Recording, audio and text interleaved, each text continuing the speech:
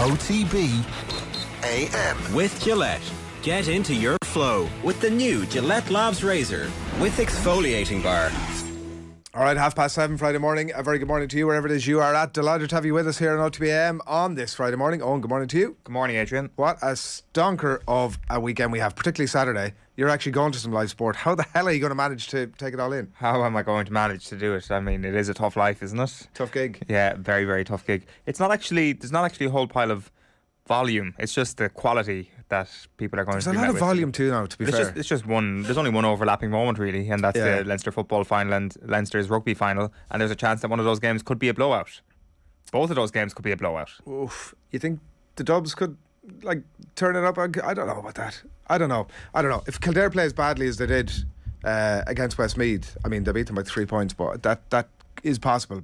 I definitely think we'd be doing very well if you've got both of those screens on and you're nervous, if you're a Leinster fan or a Dublin fan, going down to a home stretch. So 60 plus minutes or 70 plus minutes in GAA and rugby's case respectively. If you're still nervous about the outcome of those two games, we've done very well, I think. And I think that both of those games would have been a cracker, because you can't just look at Dublin either. You have to accept that Leinster being favourites for this game at the weekend, the manner of the win against Toulouse in the last round suggests that they have the potential to blow anybody away in this competition. So there's always that life possibility with Leinster. I hope that's not the case, and I hope we have a real good contest. But yeah, it'll be dual screening central for that after a sunny Killarney that afternoon. It's going to be a great weekend for anybody who's going to the provincial finals, which just absolutely makes it, and it feels that this is the beginning of the Irish sports summer. It feels like we could be doing more with the fact that there's 4 trophies to be given out this weekend, and just pitting the Leinster final up against the Leinster match just seems to have been, I mean, they're just missing a trick there. I do think they're missing a trick in the marketing side as well. I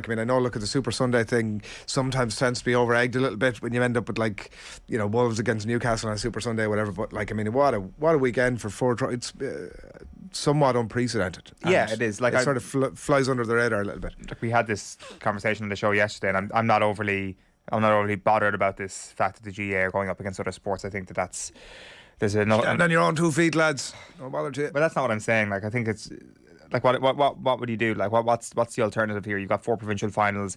The TV broadcaster has to show the Champions League final as well. Would you do some sort of a mad Sunday situation where you just roll them all off on a Sunday and you do back to back to back to back to back, and they're all live televised and they're all this huge? I know might have started at 10 a.m. in the morning. Yeah, exactly. No, I think I'll take 3 o'clock and 5 o'clock on a Saturday. Thank you very much. Yeah, if you went 12 to 4 6, that'd work. What about extra time? What about the people? So who's your 6 o'clock straight game? To penalties. Who's your 12 o'clock game and who's your 6 o'clock game? Maybe your 12 o'clock game is Kildare Dublin, but sure, they never put the Dubs on that early. 6 has to be your best one. So this weekend that'll be Roscommon Galway. Donegal, Derry. I'd probably Roscommon Galway. Maybe I don't. You're not having that. No, I think if you've got 4 provincial finals all into one week, 2 on a Saturday, 2 on a Sunday works perfectly. You happen to be clashing with one of the biggest European weekends of the year. So be it. I don't know. I think the GAA will survive the fact that one of their games clashes with another sports game this weekend. There are still 3 other games. It's the fact that it's the Leinster game against the Leinster game, and that's if it was any other game bar that one, you'd be grand. Yeah, they could flip it. They could have flipped it. They could have in late notice, but Dublin will always be the Saturday night slot. When you look at the quarterfinals and the semi-finals when they're all in one weekend, the trend that I've noticed since the calendar has been compressed a little bit is that Dublin always get the Saturday night slot. That's just the way it works with Croke Park. They have shown flexibility around, I think it was some of the football matches last year, and they probably should have done it here. I don't know what the number of people that won't turn up because they'll be watching the rugby will be, but it must be at least in the few thousand territory. You would have thought, flip it, make the money from the tickets.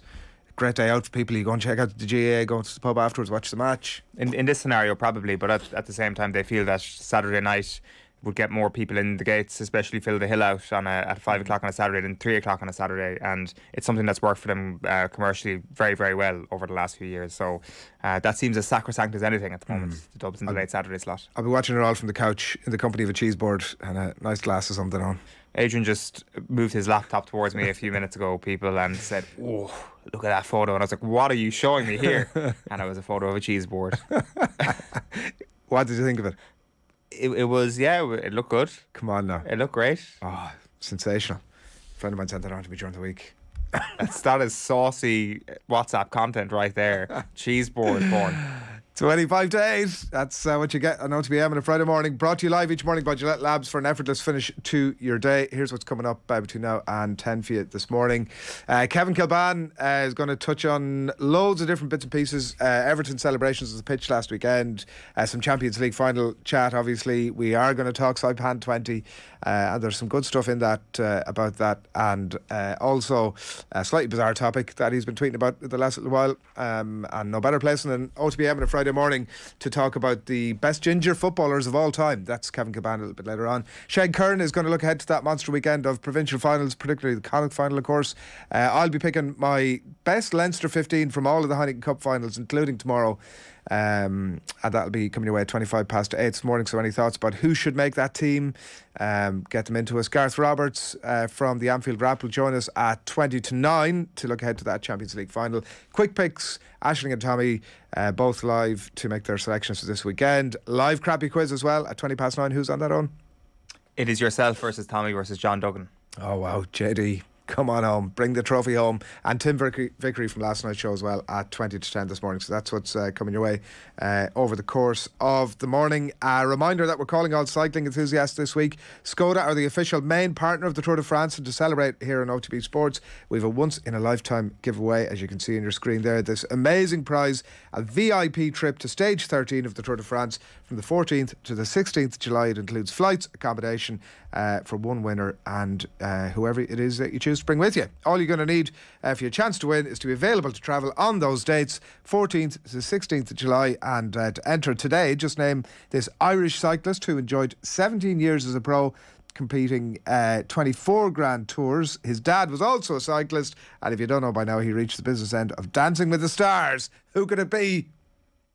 You will still see people taking risks to get a shot on TV in some crazy costume. You don't need to hear that again, because it's pretty obvious from the clue. Just tweet your answer into us here at Off the Ball on the or on the OTB AM Twitter account. Each daily winner is going to win a €100 one for all voucher and a Skoda cycling jersey, and we'll go into the draw for the grand prize.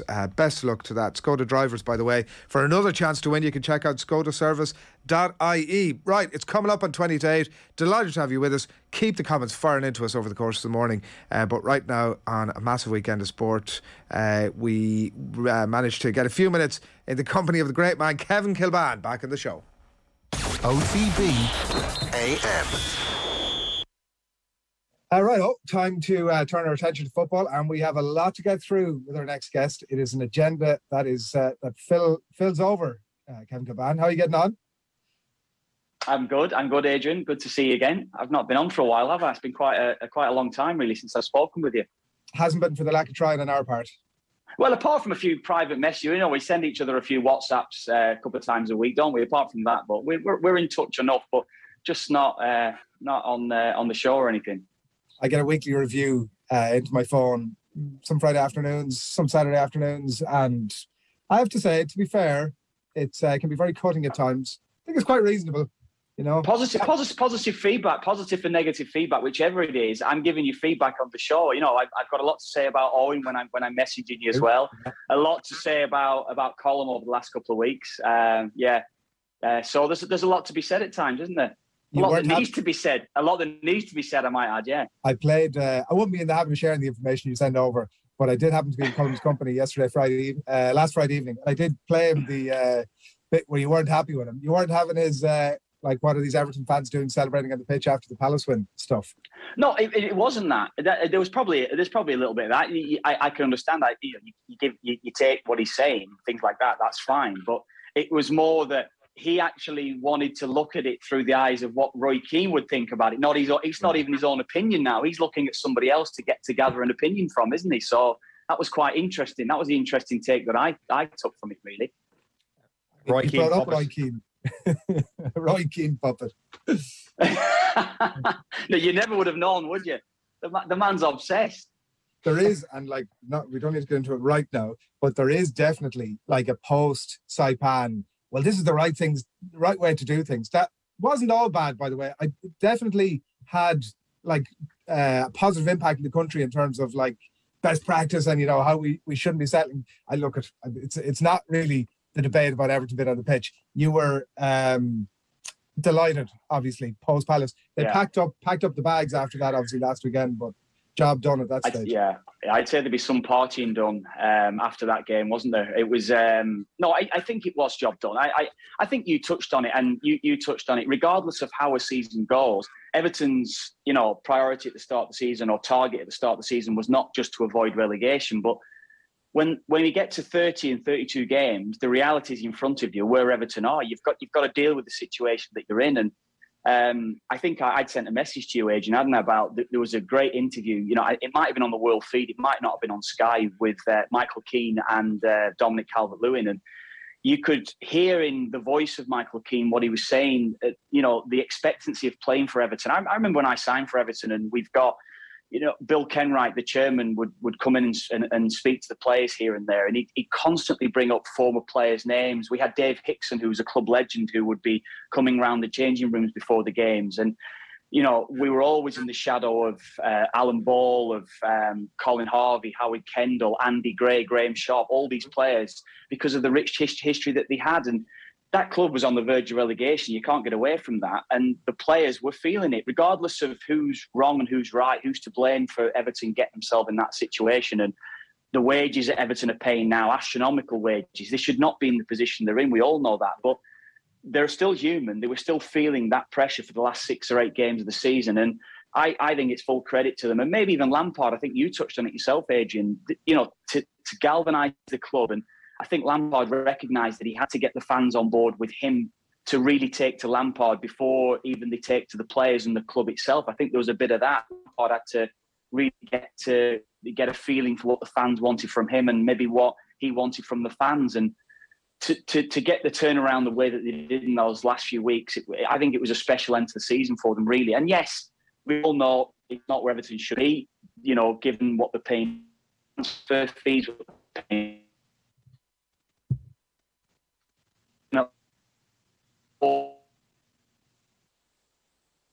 Yeah, 951 a year, and we're relegated.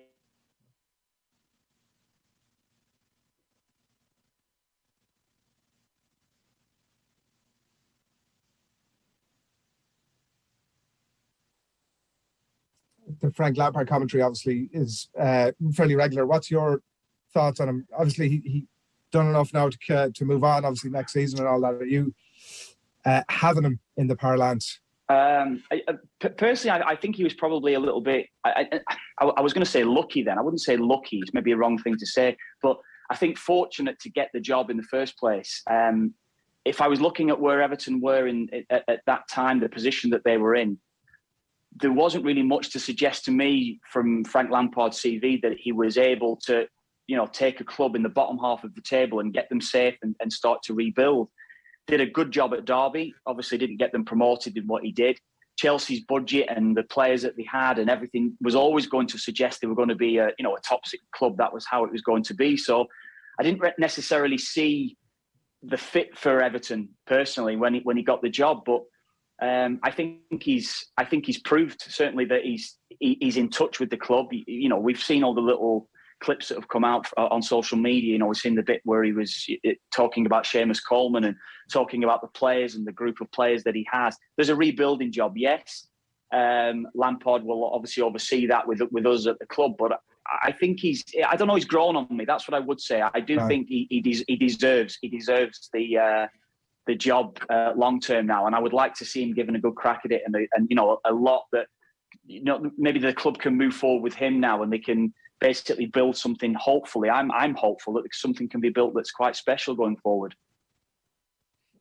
Without looking back too much, obviously, on the end of the Premier League, Kev, the Champions League final obviously took ahead to this weekend, Liverpool against Real Madrid. There were parts of that game, I have to say, at the weekend, the Liverpool-Wolves match where, they looked really heavy-legged in a way that I thought, God, even regardless of what happens here today, this could have an impact next weekend. Is the Champions League, the sort of Champions League final, the sort of a game that you just are able to put all that stuff to one side and it doesn't catch up with you? Or is there a point in the game where you've just become so tired from the season that, like, no matter what you're doing, an hour, 70 minutes into the game, it starts to hit you? It probably depends how the game's going, doesn't it? I think we're all, in reality, that if Liverpool are a couple of goals up, 2 or 3 goals up, it does become easier for them. If they if they're struggling to break down Real Madrid and maybe even a goal down or whatever it would be, and they're chasing the match, then that tiredness can seep in a little bit. But I don't know. I honestly felt at the weekend, I know it didn't really go the way that maybe I expected it with City going down 2-0. I thought City would prevail and get the job done. I think many of us all thought that. So there was a little bit of maybe looking towards that Real Madrid game, not necessarily quite at it. I'm sure that Liverpool and Jurgen Klopp wouldn't say that, but it looked a little bit that way to me. There's always a bit of madness around Liverpool, isn't there, I feel? I think that's what makes Klopp so warming. There's always a little bit of... I don't know, just chaos around the team. I think when you're watching them, it's never as controlled as Man City. City seem to control games, and with Liverpool, you always feel as though there's a chance that's going to be given up, however that's going to be. So I think that's going to be the case this weekend. But I think Liverpool are a better team. I think they'll be able to raise the game. And in answer to your question, I think Liverpool will have enough on the board so that legginess and that tiredness won't necessarily be as prevalent. I think maybe at 16, 17 minutes. It feels like a very, very interesting build-up where the night Real Madrid beat Manchester City, or that week, certainly there was a feeling that, Liverpool are heavy favourites for this game. They still are if you look at the betting lines for this match. But it feels the general conversation has changed a bit over the last couple of weeks. It's almost like a build-up to an All-Ireland final where the underdog almost has a chance the more the days go by, even though there's absolutely no evidence for that. It feels like that's the way the conversation has moved for Real Madrid over the last couple of days.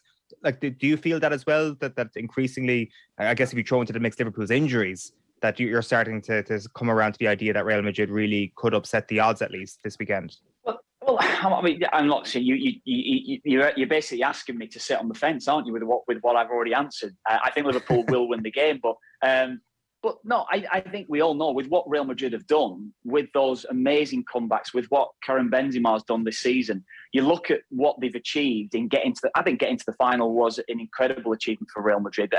I didn't think they'd probably get out of the last 16 this season. It didn't look like the Spanish sides were really up to it compared to where they've been in maybe 5-10 years ago.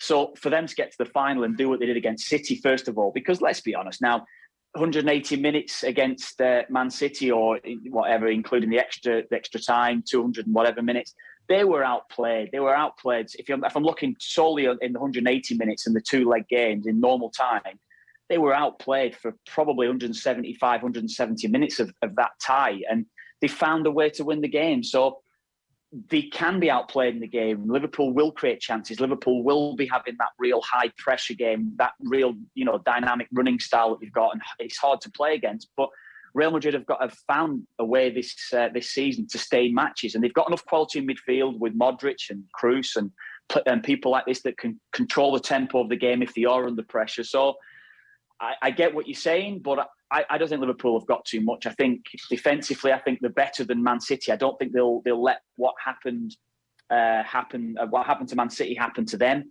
And I think they can deal with crosses a lot better. Real Madrid cross the ball a lot more than maybe most sides do. From what I've seen, certainly getting into wide areas, they put the ball in early. And I think Liverpool can deal with that more. I think they might even get behind Liverpool's fullbacks. They might get into crossing positions. But I think Liverpool will be able to deal a lot better than Man City could with that. And I think Liverpool could win this 2 or 3-1. I do think that. 2-1's not necessarily convincing, but it might be a late goal for Real Madrid. I think this game could be comfortable enough for Liverpool, really. Like on that Real Madrid point, like there's been a bit of debate on the show over the last couple of months about whether Ancelotti's a good manager or a great manager. Like where is he in I guess the general notional rankings in your head? Like, is he a top 5 manager, a top 10 manager in Europe right now, or where do you see him? Well, I from when he was at Everton, I'm sure you're probably speaking to people that were involved with him in years to come. I'm sure of that as well. He's not necessarily a coach. He's not Jurgen Klopp the way that he is on the training ground, or like Pep Guardiola is on the training ground constantly. He's there, but he's not necessarily got the full hands-on day-to-day like those other coaches have. So if you're looking at it from a coach, he's probably not in the top 10, no, but he has a way to get the best out of players. Yes, on the training ground, maybe little drops of information that he'll give the players. But certainly when it comes closer to the game time, he's been there, he's seen it. Certainly as a player, he's seen it. Certainly as a coach, he's seen it. And players are able to take on board what he says. So I think for what he's achieved, certainly in the last 10 years, Owen, maybe 15 years, there's been no better coach in the Champions League, has there? So you have to give him the full credit he deserves for what he's achieved for that. So there's more ways to skin a cat. That's all I would say. It's not necessarily about being that hands-on coach every single day on the training ground. Sometimes it is about taking that step back and evaluating what players you have and being able to talk to them, being able to speak to them. I think there's a lot of coaches don't have that skill. Personally, for even my experience, I found that. And I think Ancelotti, I remember listening to Mark Lawrence, and I think he was on with you and Jero, where he was just saying about he's a good guy. I think people do warm to him no matter what walk of life you're from. And I think he has that charisma about him that players can actually really attach themselves to. And I think that's where he's had his success. And I think that good guy persona has really been kind of played up as well over the last couple of weeks. Not that he's been trying to do that, just it helps that you have a title win and all your players are on their phone, and like you have the sort of affable old fella with the cigar and the sunglasses, and like that helps the image when we're talking about it. Just on the flip side then, Kevin, with regards to one of the big storylines from Liverpool's side of things going into this week, it is of course around Mo Salah. Mo Salah saying that he's going to be at the club next season. Sadio Mane says he will speak to the media after the match and shed some light on his future at the club. What do you think is going to happen here? What's your gut telling you with regards to those two players? I'd look at Mo Salah and probably it's where he's going to go. Is it solely going to come down to finances for them? Liverpool, as we probably most would know, probably can't compete. They might not even be able to compete with Newcastle in the Premier League over the next few years, but they can't compete with Man City when it comes to wages. They can't compete with PSG when it comes to wages. So if you're going to throw in, an extra whatever million to a player a year when he's earning 150, 200 grand a week, whatever it will be, is that going to make a difference to him? He has to see somewhere where both Salah and Mane have to see somewhere where they're going to win trophies, because Liverpool are in a prime position right now to be the dominant force in Europe, or one of the dominant forces in Europe, in contention for every trophy over the next 2 or 3 seasons. And before you know it, how old Salah now, Owen? He's approaching 30, isn't he? He will be 31 next summer, so he's going to turn 30 this June, yeah. Yeah, so if you're looking at that, if he might have 2 or 3 years at the level that he's at. Certainly, if you look at the amount of games that he's played over the last few years as well, obviously not wanting to tempt fate for his own career, but he's played a lot of games at such a high tempo, something I'd feel would always have to give when you're playing at that level. And it's the same with Mane as well. So unless they're going somewhere to seriously compete, I don't see the need for them to be going to play for PSG or Real Madrid or whatever it would be, unless it's the personal prestige, and whether it's something that's within them that wants to play for those clubs. They're not going to get any better than Liverpool, I don't think, in terms of trophy contention over the next few years. So I personally think that their best option is probably to stay, but I'm not in their camp. I don't know what's happening around the agents. I was even reading about Moussa Dembele today, which looks like he's leaving Barcelona. Barcelona are not meeting his agent's demands, which is crazy when you think about it. It looks like he's going to sign for PSG because they can meet his agent's demands. It's not coming down to what a player wants now. It's what an agent can demand from clubs. So these factors are going to play in. I don't know who Sané's agent is, or Mane's agent is, sorry, and I don't know who Salah's agent is, but these agents now play a big role in dictating where the players go, solely down to their own financial gain. See what happens at the weekend. You've pinned your colours to the mast already, so I'm not going to ask you for a prediction on that. Ousmane Dembele. I got the name wrong there. Ousmane Dembele. Sorry. We're throwing Sané in there as well, so there was all sorts. Yeah, I know. We got the gist. We got the gist. Thanks a lot. You were tweeting a couple of things during the week that we wanted to talk about. One of them was the David Connolly, Jason McAteer 20-year celebration, Kev. Is that right? From the 2002 World Cup. The Saipan anniversary, I think, is how we're terming Saipan anniversary. 20 years, yeah. I think Jason started off his piece, didn't he, by saying, "I'd love to bury it in what was that show that used to go and bury it." Room 101. Room 101, never to be seen or heard of again. Yeah, I think there's a lot of us that feel a bit like that. Yeah. But that notwithstanding, David Connolly is sitting on the greatest Irish sporting documentary never made. Those tapes, I know. You're on those tapes. I think so. Maybe on there somewhere. Probably most. I mean, all I remember with Dave's walking around with his camcorder. I think it was almost after the Nigeria game. It might have actually been over when we went over for Quinny's testimonial at Sunderland. I think Dave starts with the camcorder, and you can imagine what the lads are like. Just, Dave, get that fucking thing out of my face, will you? Will you go at the back? And Dave's like, oh, what do you think about this? And imagine Kenny. Can you just imagine Kenny with a camcorder stuck in his face when he's like, when he's getting ready preparing for a training session after he's had a bath for an hour and he's stretched on the corridor for 2 hours to get himself prepared for a session, It's funny. It's funny when you think about it now. That I think I've said it to you guys in the past privately when we've been speaking. I'm glad it's all out there now. Dave has had this tape for years, and I've not spoke too much to Dave about it. But it's crazy to think that even leading up to it, what happened? Dave was walking around with his camcorder reaction on the bus after training, before training, all these sort of things, and also that. In the aftermath, what happened? Dave's got the tapes there. I think there was a rumour going around that Dave had the camcorder set up in the meeting that night. I'm not too sure how accurate that is, but the camcorder set up in that room and it was playing. But again, I don't know how accurate that is. Like I know the lads were talking about it during the week, but if you had that, you would be. I mean, I think it'd be half naming his price anyway. But bloody hell, that would be sensational. He doesn't actually have that, does he? It didn't seem like during the week that was something that he was. I never said that. There was a rumour. I think it was Breeny has said that at one time to me, that he actually the camera was rolling. Whether or not it was, they were both in shot, but certainly I think there was a rumour. Again, I don't know audio. That's what I'm looking for, Owen. Yeah, the audio's there, but I don't know how true that is. The entire affair obviously rests on this idea of the feigning injury bit, the faking injury bit.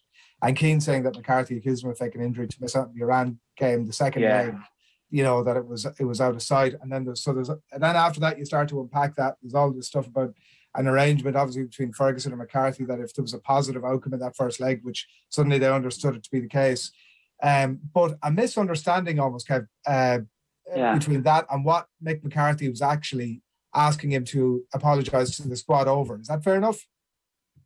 Or sorry, is that your reading of it? I don't want to be putting words in your mouth. No, I've said it before, though. I've said it before, Adrian. I hadn't seen this line coming out from Roy, actually, that he was accused of feigning injury. I didn't see this video that came out, and he must have said it on that video. I'd never watched the video. I didn't even know there's a video out. Honest to God, I didn't know that. I'd never really heard the line from Roy that he was accused of feigning injury, and it probably stuck in my mind more. I was listening to a podcast. Roy was working for ITV, I think, on the World Cup in Russia, and Roy said at the World Cup that he goes, well, what was I supposed to do? I was accused of feigning injury. I had to defend myself, or worse to that effect. And I never heard that. I don't think any player has ever really been asked that question. Did you hear Mick McCarthy tell Roy that he feigned injury to miss an Ireland game? I've never heard one player even answer that question. That was never said in the room. No, but it was never said in the room. Right. Well, I mean, it was never said. Now it could be misconstrued that was said. What Mick said to him was, Mick had obviously brought up this article that Roy had written with Tom Humphries, and he was talking about that, and he wanted an explanation for him writing this piece. And Roy had said his piece, whatever he'd said. I think people get the gist of what Roy had said to Mick. And Mick said to him, "Well, do you not think you owe these lads an apology because they went to Iran and finished the job?" It was an apology for what maybe Mick had read from what Roy had said about us in this piece, saying that maybe some of the players aren't up to the standard and not. I don't even know what was said in the interview, but in that interview with Tom Humphries, I'm just guessing. But there was words to that effect that a lot of the other players in the squad were questioned on maybe ability, on maybe their desires, and all these sort of things. And I think I read it that back then that Mick was looking for an apology for that. Look, can you just apologise, lads? These lads went to Iran. They actually got the job done over in Iran. You weren't there. You went back to play for your club, Man United, and you didn't come and see the job through with us. Would you have expected an apology for that? No, I wouldn't have expected an apology. But whether or not it was a provocative, message that was said to Roy, looking for a reaction, from that. Yeah. Because why was he asking the question? If it wasn't I don't know, expected? honestly. Yeah, but you'd have to ask Mick on that. But it certainly wasn't. It certainly wasn't saying, "Look, you feigned injury to miss an Ireland game." that was never said, absolutely never said in that room. And, you know, and I'd probably say that everybody else that was in that room would probably back me up on that they never heard Mick saying, look, you feigned injury to go back and play for your club. Everybody knew there's arrangements lots of times when Roy didn't play friendlies. Roy stayed back at his club because he had injury issues, and that was just the way that it was. There was no issue with us at all for that. We all knew how it was. We would have all preferred having Roy for those big games, and that was it. Personally, from my point of view, that was the biggest game of my career, those 2 legs. And I look back on my career, and maybe they were the biggest because it was that final hurdle and actually getting the job done. So that's how I look at it. But there was no suggestion from Mick to say that. I never heard that. I didn't hear that. And I'd love if that question was ever asked of the players. Look, did you hear Mick saying that Roy feigned injury to go back and play for United? Because I don't think that was how it was said. Now, that's how Roy probably took it. But even in that moment, I didn't read it that way at all. It's become fact almost, isn't it? Like, it has become fact. I think it's unfair. I think that is unfair. That I said that I never heard that, and that's where it is. And I've never heard Mick being asked that question. Honestly, I'm sure Mick's probably spoken about it. But has Mick ever been asked the question? Did you accuse Roy of feigning injury? And I'm sure I've never spoke to Mick privately about it. Honestly, I haven't. But I'm sure that Mick would undoubtedly say I didn't, because I never heard it. And I honestly, as far as I'm concerned, that was never said in that room. So if that's how it was, you know, how it came over to Roy, then that's how it came over. But no, I didn't actually read that like that at all whatsoever. No. You'd nearly think like Mick McCarthy should have come out at some point in the meantime. I know you're saying you've never been asked about it, but like, geez, you just want, because it's such a fissure over here in terms of the split that's created, that obviously 20 years ago. I mean, the split was there anyway. You know, I even listened. Was it just to a reason? Is that the essence of it? Was it just everybody looking for a reason to have a row? Listening to the lads, you could probably get that opinion the other day, didn't you? You know, there was a long journey. We'd flown via, I don't know what I can't remember. We flew Dublin, Amsterdam, I think. Amsterdam, Tokyo, Saipan. And you can imagine that we've done a lot of travelling, and, you know, whatever people might say, look, prima donnas or whatever, you know, narky little arseholes or whatever it would be. But there was a lot of tension. Yeah, there was a lot of tension around the squad. Yeah, there was, particularly when we got there and the kit hadn't arrived. That was the big thing, wasn't it? The kit doesn't arrive, and everybody's now tetchy, edgy. Mick's obviously totally pissed off that the kit's not arrived. But we've got to make do with the situation, and that was how it was. So we had to do some sort of training session, and we did. And then we turn up on the pitch, and the pitch is horrendous. The worst pitch that, you know, we've all played on some awful pitches in our time, but this was as bad as you're ever going to see. There was potholes all over the pitch, and we're supposed to be preparing for a World Cup, and this pitch is the pitch that's been put on for us. So there was a lot of things. You can imagine, can't you? You can imagine there's probably a few tackles going in training, a few flaring elbows going about. There was a lot that was happening, and then throw in the mix that the goalkeepers are not taking part in the game. You know, I'm probably trying to paint a picture of it there, but you can well imagine that a group of lads together that have been, you know, we've probably been caged up at that stage for only a week or so, not even that. But there was a lot of tension. Yeah, there was a lot of tension, and I think that's probably what it all spilled over. I think certainly Roy said his piece to Tom Humphries, or did his piece with Tom Humphries in the Irish Times, and then it went from there, didn't it? There was a moment in the interview that Joe Malloy did with Mick McCarthy in 2018 when they were speaking in the aftermath of the Jonathan Walters saga, where Roy Keane accused him of spending a little bit too much time on the treatment table. And McCarthy said, "You never accuse a player of feigning injury, do you?" And Joe said, "No, that's a loaded comment to make." McCarthy said, "Or do you have the right to do it? I don't know." And Joe said, "Are you saying that you didn't?" And Mick McCarthy said, "I'm not saying anything I did." So cryptic, but it has kind of half been put to Mick McCarthy. Yeah, fair enough. Yeah, I was in on that interview with Joe as well. I was there with Joe when we interviewed Mick. I don't even remember him saying that, to be quite honest with you. But no, cryptic. Yeah, fair enough. But I don't know. I think it's something that maybe Mick has been reluctant to speak about. I don't know. Whether or not I missed something, whether or not that had been said privately between the two of them, I don't know. It could have been because they had a series of meetings leading into that. So that could have been said privately. I don't know. That's That's my whole point. It said privately, and that's what's maybe flipped everything up. I mean, I've said to you guys as well, I remember before that meeting started, Roy said it's going to go off tonight. So the meetings that they'd all had prior, I was sat next to Roy eating dinner that evening. So I was sat next to him when they were having the conversation with Mick. So, you know, that could have been brought up. That could have been said to Roy privately, to him personally. That's why it went off the way that it did. I don't know. That's why there's so much within it that a lot of the players that were in the room that witnessed what happened at the end of it, there was so much that happened probably prior to that we never witnessed and we would never be privy to. You had dinner with him that night before the meeting? The night before the meeting, sorry, say that again. Is that when did you have dinner with him? No, no, during the meeting, the fallout. I was sat next to Roy when the fallout was happening. Yeah, right. I thought you knew that, didn't you? Yeah, you knew that. Yeah, I think I remember talking about it before. Yeah. Yeah, we don't need to talk about it now, do we? I come here. One last one for me. The Jason McAteer interview I thought was interesting during the week because in the middle of it he said, if I said anything to upset him, then I apologise for that. I've never heard Jason McAteer being as conciliatory as that before. You're grinning as if to say maybe he didn't really mean it, but it did feel as if it was something, he was saying something by way of an olive branch in so much as it would ever be accepted or in so much as it's worth. You're obviously in a different part of the world now and you don't bump into him at games, and I'm sure you're not having a huge amount of text over and back anymore, but you know, what is the feeling toward him now amongst the other players? Is there any warmth, respect? What is it?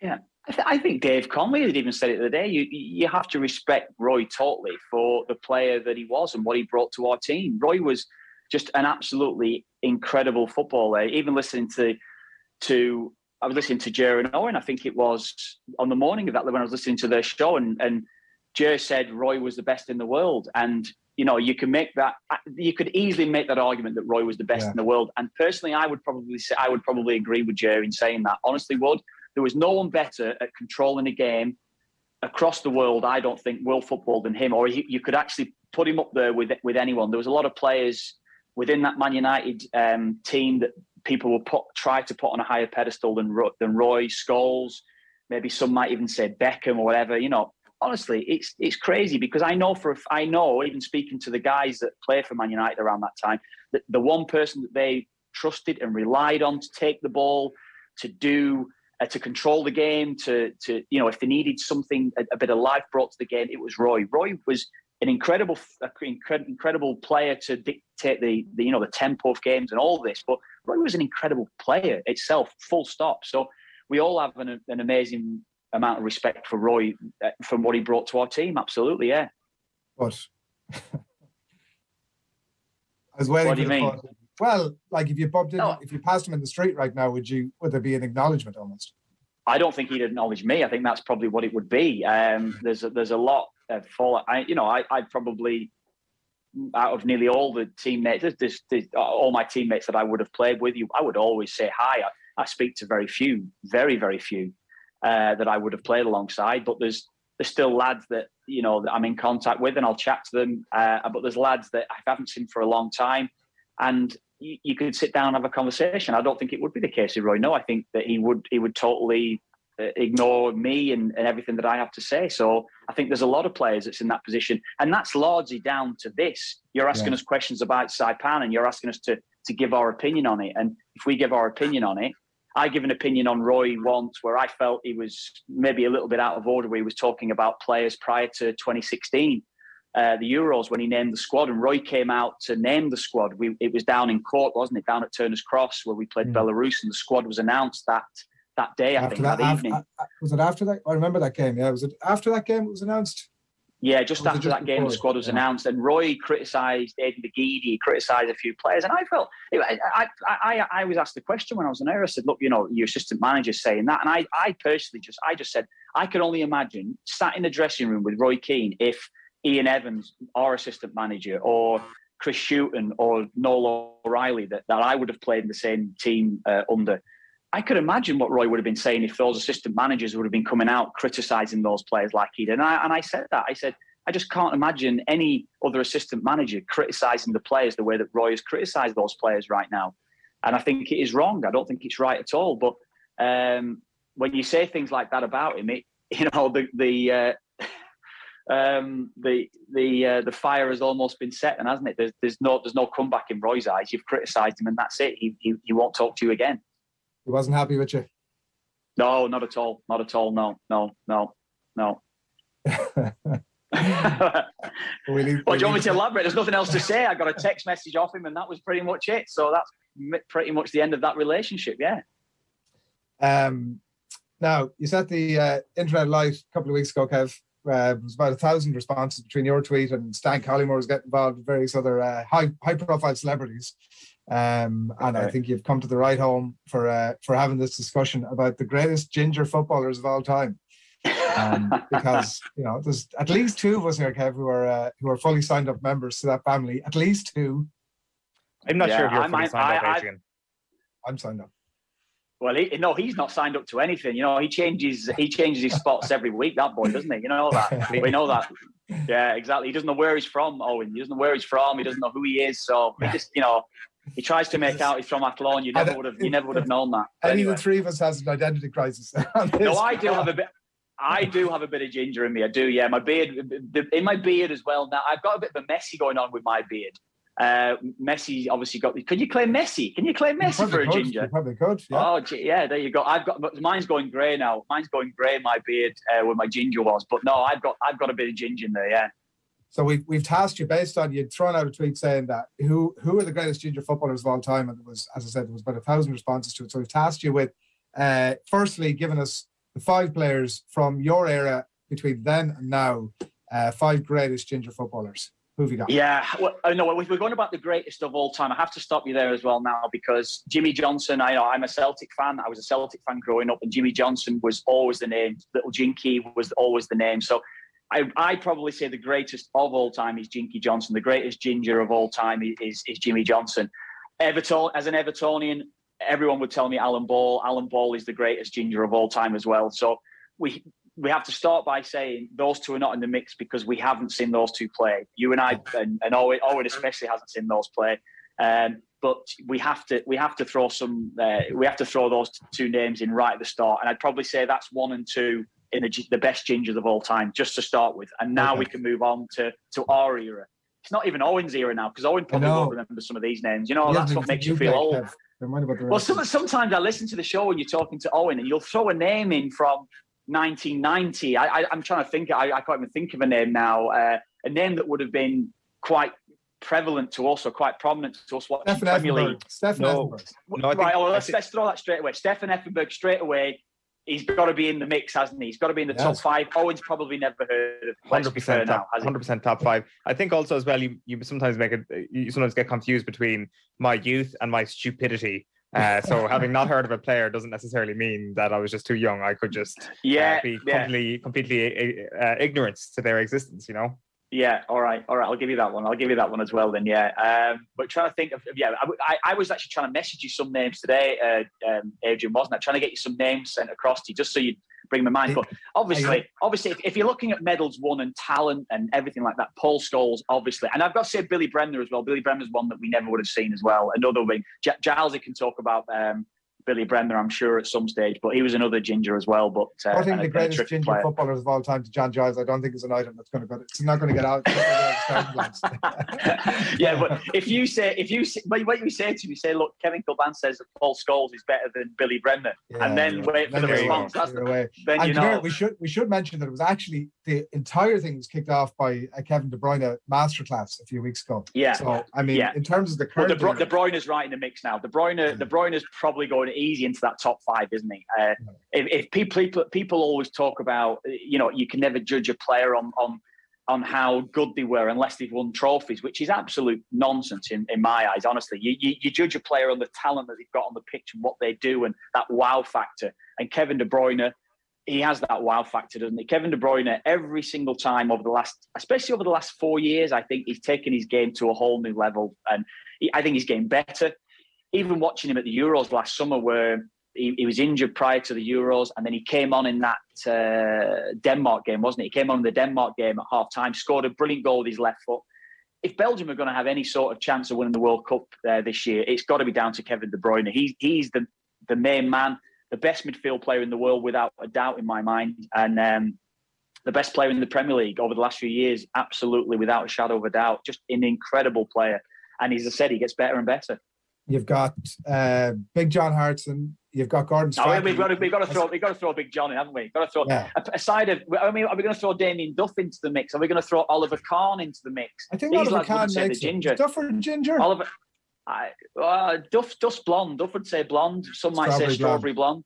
But if I'm throwing these like names like John Hartson into the mix, who is a bona fide ginger, and I've known a lot of gingers as well in my career as well that literally, we're afraid of showing the roots. So that we can go to that one another day. Some gingers. Who no, not at all.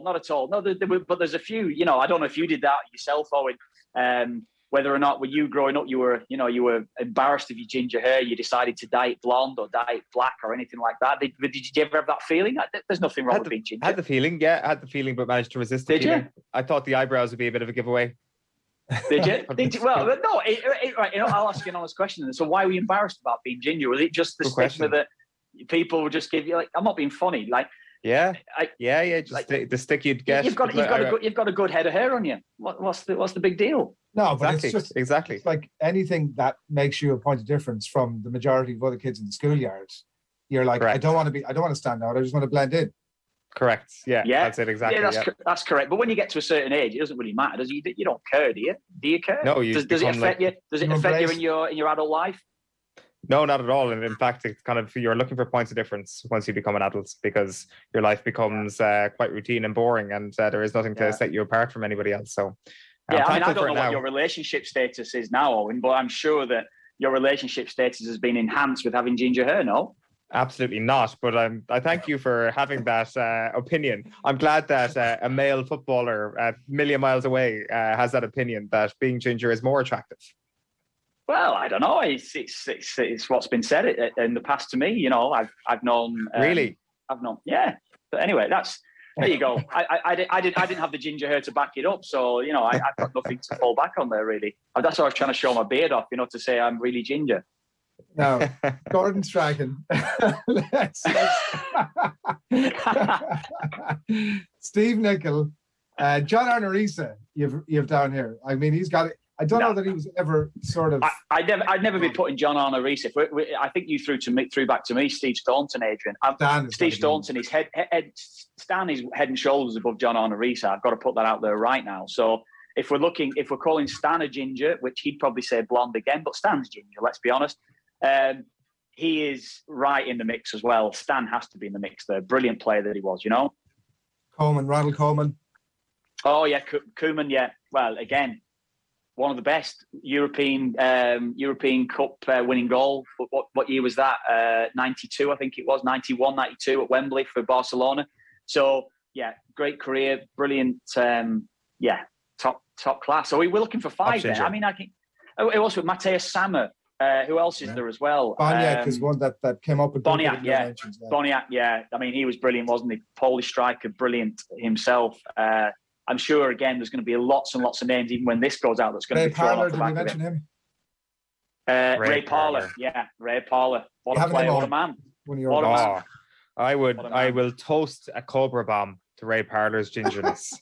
and what about I mean, like a few of we've got to give a few Irish players. Yes. Paul McShane, like good friend of mine, Paul. Good head of hair. Here, I think there's a separate list for the most ginger players of all time, and I think Dave Kitson, top of the list.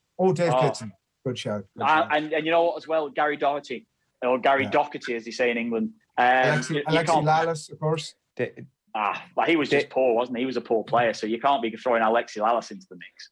Dave Kitson is so ginger, even I would take the piss out of him. Yeah, but I've got a lot of respect for Dave Kitson because he qualified for Ireland and said, look, I'm not Irish. I'm not going to play for you. So I've got a lot of respect for Dave Kitson. Yeah. So do I. Mark Noble, yeah. I mean, there's half of them there that we mentioned, Gary Doherty, the James Collins. They get, this idea, the Ginger Pele. How many players have you heard called the Ginger Pele? And it's never, let's face it, It's never meant as a compliment. Yeah, I'd probably say so. Yeah, and I was saying before about the mocking. Yeah, I probably would have done it in the past myself. People would have picked up on my bad looks or whatever. People would be coming for me for whatever reason. They're going to come for me. So I would have probably bit back at someone and said, "You ginger so and so" in the past. Yeah, just a way to get back at somebody. Yeah. So yeah, there you go. Was Sean Thornton a quiet ginger? Yeah, Sean's another ginger, wasn't he? Yeah, good player, Sean as well. Dyed blonde. I'd say most people would remember that. Yeah, dyed blonde. And then I was even thrown. Tomas O'Shea threw into me as well. Of course, it's the Gooch. So there was loads of Gaelic footballs that were thrown to me. But if you're having the Gooch, then I simply have to have Kieran McDonald. He's a ginger, surely as well, isn't he? Is he? No, he's got to be. Surely to God, yeah. That hair's been dyed. No chance. As soon as someone starts dyeing the hair 10 times over, and then you've got to start asking questions, haven't you? If Kieran McDonald is ginger, that really does change the whole scope of my childhood. He was the sex icon of the 2000s. I could have pointed to him instead of pointing to Prince Harry as the go-to ginger person that I aspire to be. But I will not accept that. Yeah, I will not. I think Kieran McDonald is a secret ginger. Yeah. Boris Becker, of course, but we can't talk about him anymore. So it's a whole other conversation for a different day. We draw the scope open a little bit more. I'm not sure we've landed on 5, Kev. I know I've probably bored you on it now as well. I've bored you on it, yeah. But I would say I did put the tweet out to say, I've been chatting to a friend about the best ginger footballers of all time, and it was you, Adrian. So I have to say that. I was chatting to you that day about who these top 5 gingers are, and I said it should be a segment in the show. You and Owen Friday morning. A ginger sports star, male, female, whoever. Well, to bring the conversation full circle, I can't wait for the review of today's show. It'll be coming through tomorrow afternoon. You'll be like, that football segment, you dragged the arse out of it. It's supposed to be half an hour. Ended up as 45 minutes. Geez, you got me on for 50 minutes. 50 minutes now. Yeah. Good slot, though. Yeah, you have to break this up into 2 parts of the show, I think. Yeah, 2 weeks, 3 weeks. Listen, thanks a million for jumping on. Don't leave it too long the next time. No, thanks a lot. Thanks, guys. And thanks for everybody as well. Hope you're all well. OTB AM. This is OTB Sports Radio. The team of OTB are taking on a challenge. A challenge that requires fitness. A challenge that demands months of training and preparation. A challenge that requires knowing when to push and when to focus on recovery.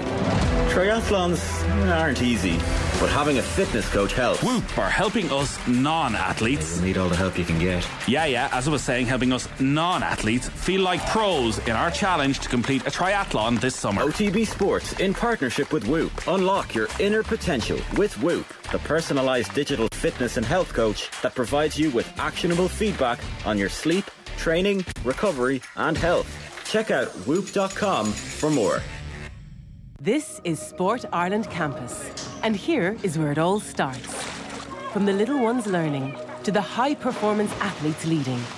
Here we go to play, to practice, to progress. Here is where communities in the nation come together to compete, to win, and to belong. Here we go to the next level, then on to the world stage. This is Sport Ireland Campus, and here we go. Visit sportirelandcampus.ie to be a part of it. The Football Pod with Paddy Andrews and James O'Donoghue is heading west, and they want you to join them. Paddy, James and host Tommy Rooney are Castlebar bound on Thursday, June 2nd, and just announced to be joining them on stage is the Mayo legend Keith Higgins. They'll relive old Dublin, Kerry and Mayo battles at Croker and beyond, as well as analysing Championship 2022. That's the Football Pod at the Royal TF Castlebar. Tickets are €20 plus booking fees. Get yours now at otbsports.com/events. OTB AM. With Gillette. Get into your flow with the new Gillette Labs Razor with exfoliating bar. All right, that was something we made a little bit earlier. Kevin Kilbane covering on, there probably weren't too many other bases we could have touched on there on in that 30-minute chat. No, we got a lot done.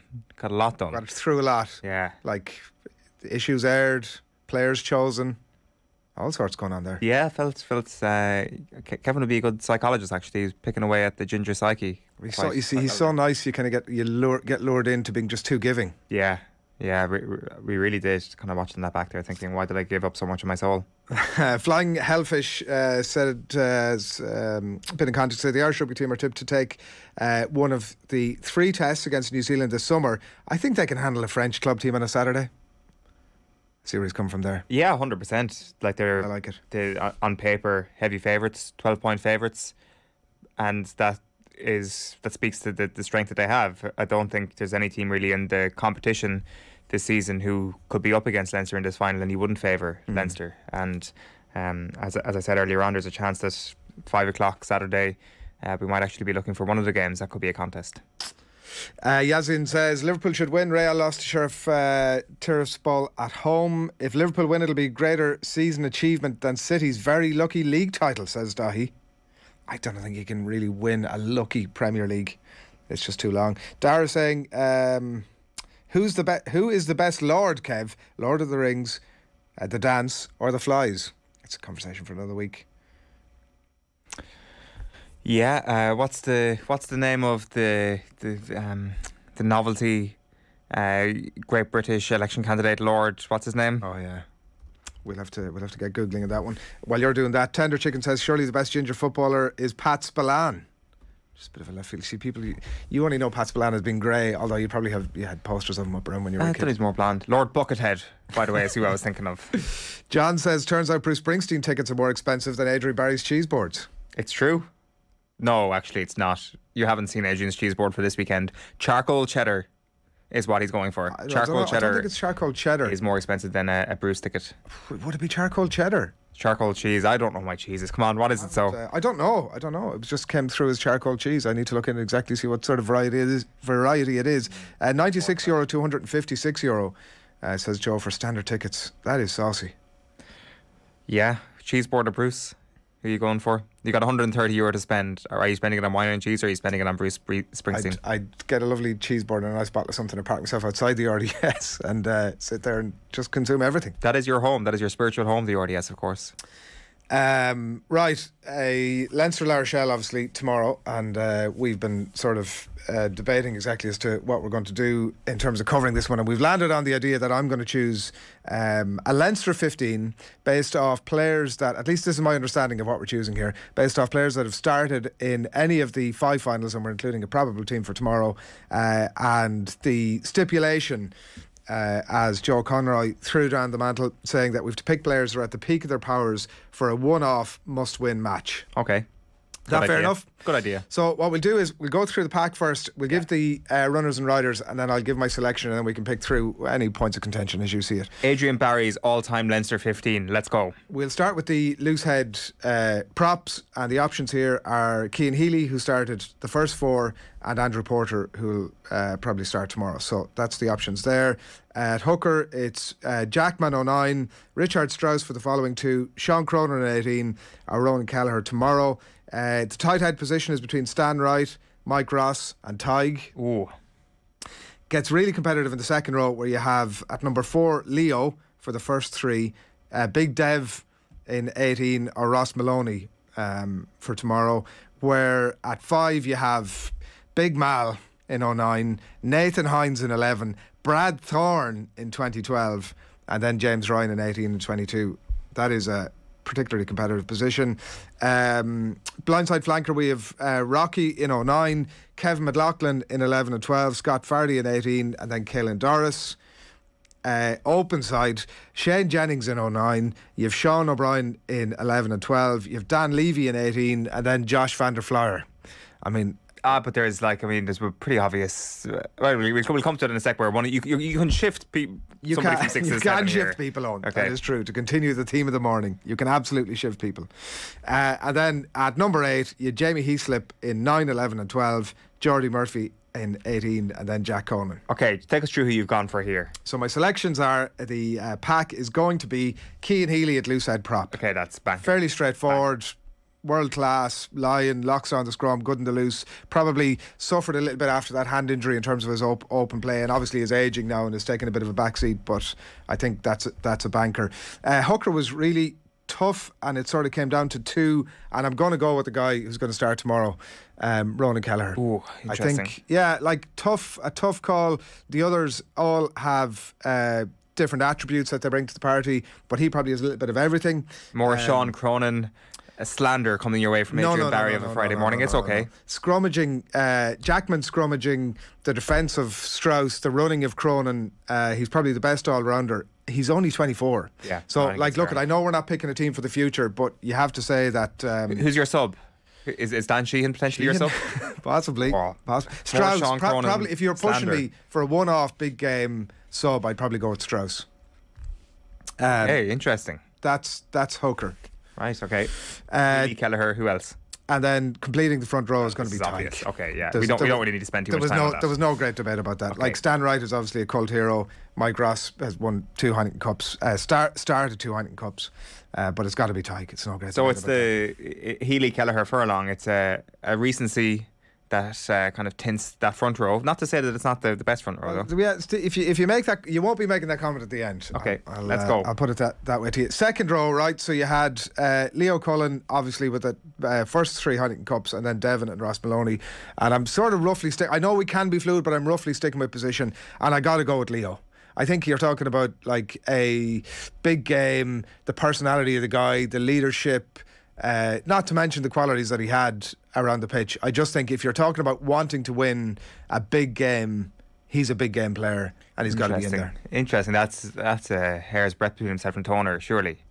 I think, yeah. Look, when you talk about peak of their powers, Devon probably would run that close. Leo probably had more longevity in the front line, but no, I got to be going for Leo there. And then on the other side, this was the Big Mal versus Hines versus Thorne versus James Ryan, and I've gone for Brad Thorne. I think that... Could you not just do Brad Thorne and James Ryan and be done with it? You could. That's what Coach Sheehan is going for. Coach Barry is going for Leo. Because look, the leadership thing is, I wouldn't underplay that. And look at when you look at the team I've selected to play this imaginary game. Yeah. There's leadership all over the place. But you know, the personality, the grunt, he's been there and done it. There's no big game nerves.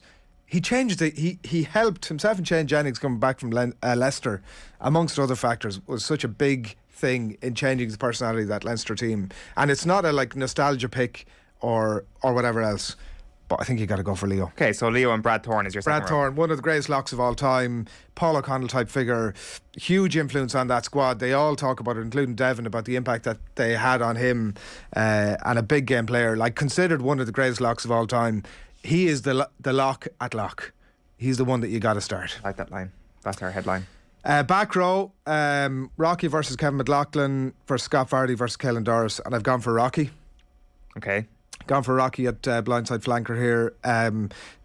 Partly based on the stats. Like, look, he was a one-season wonder, which was not to say that he fell off a cliff either side, but at Leinster he was in for one season. He played 21 games. How many Man of the Match awards did he win in 21 games? Oh, like probably 12, 15. 14.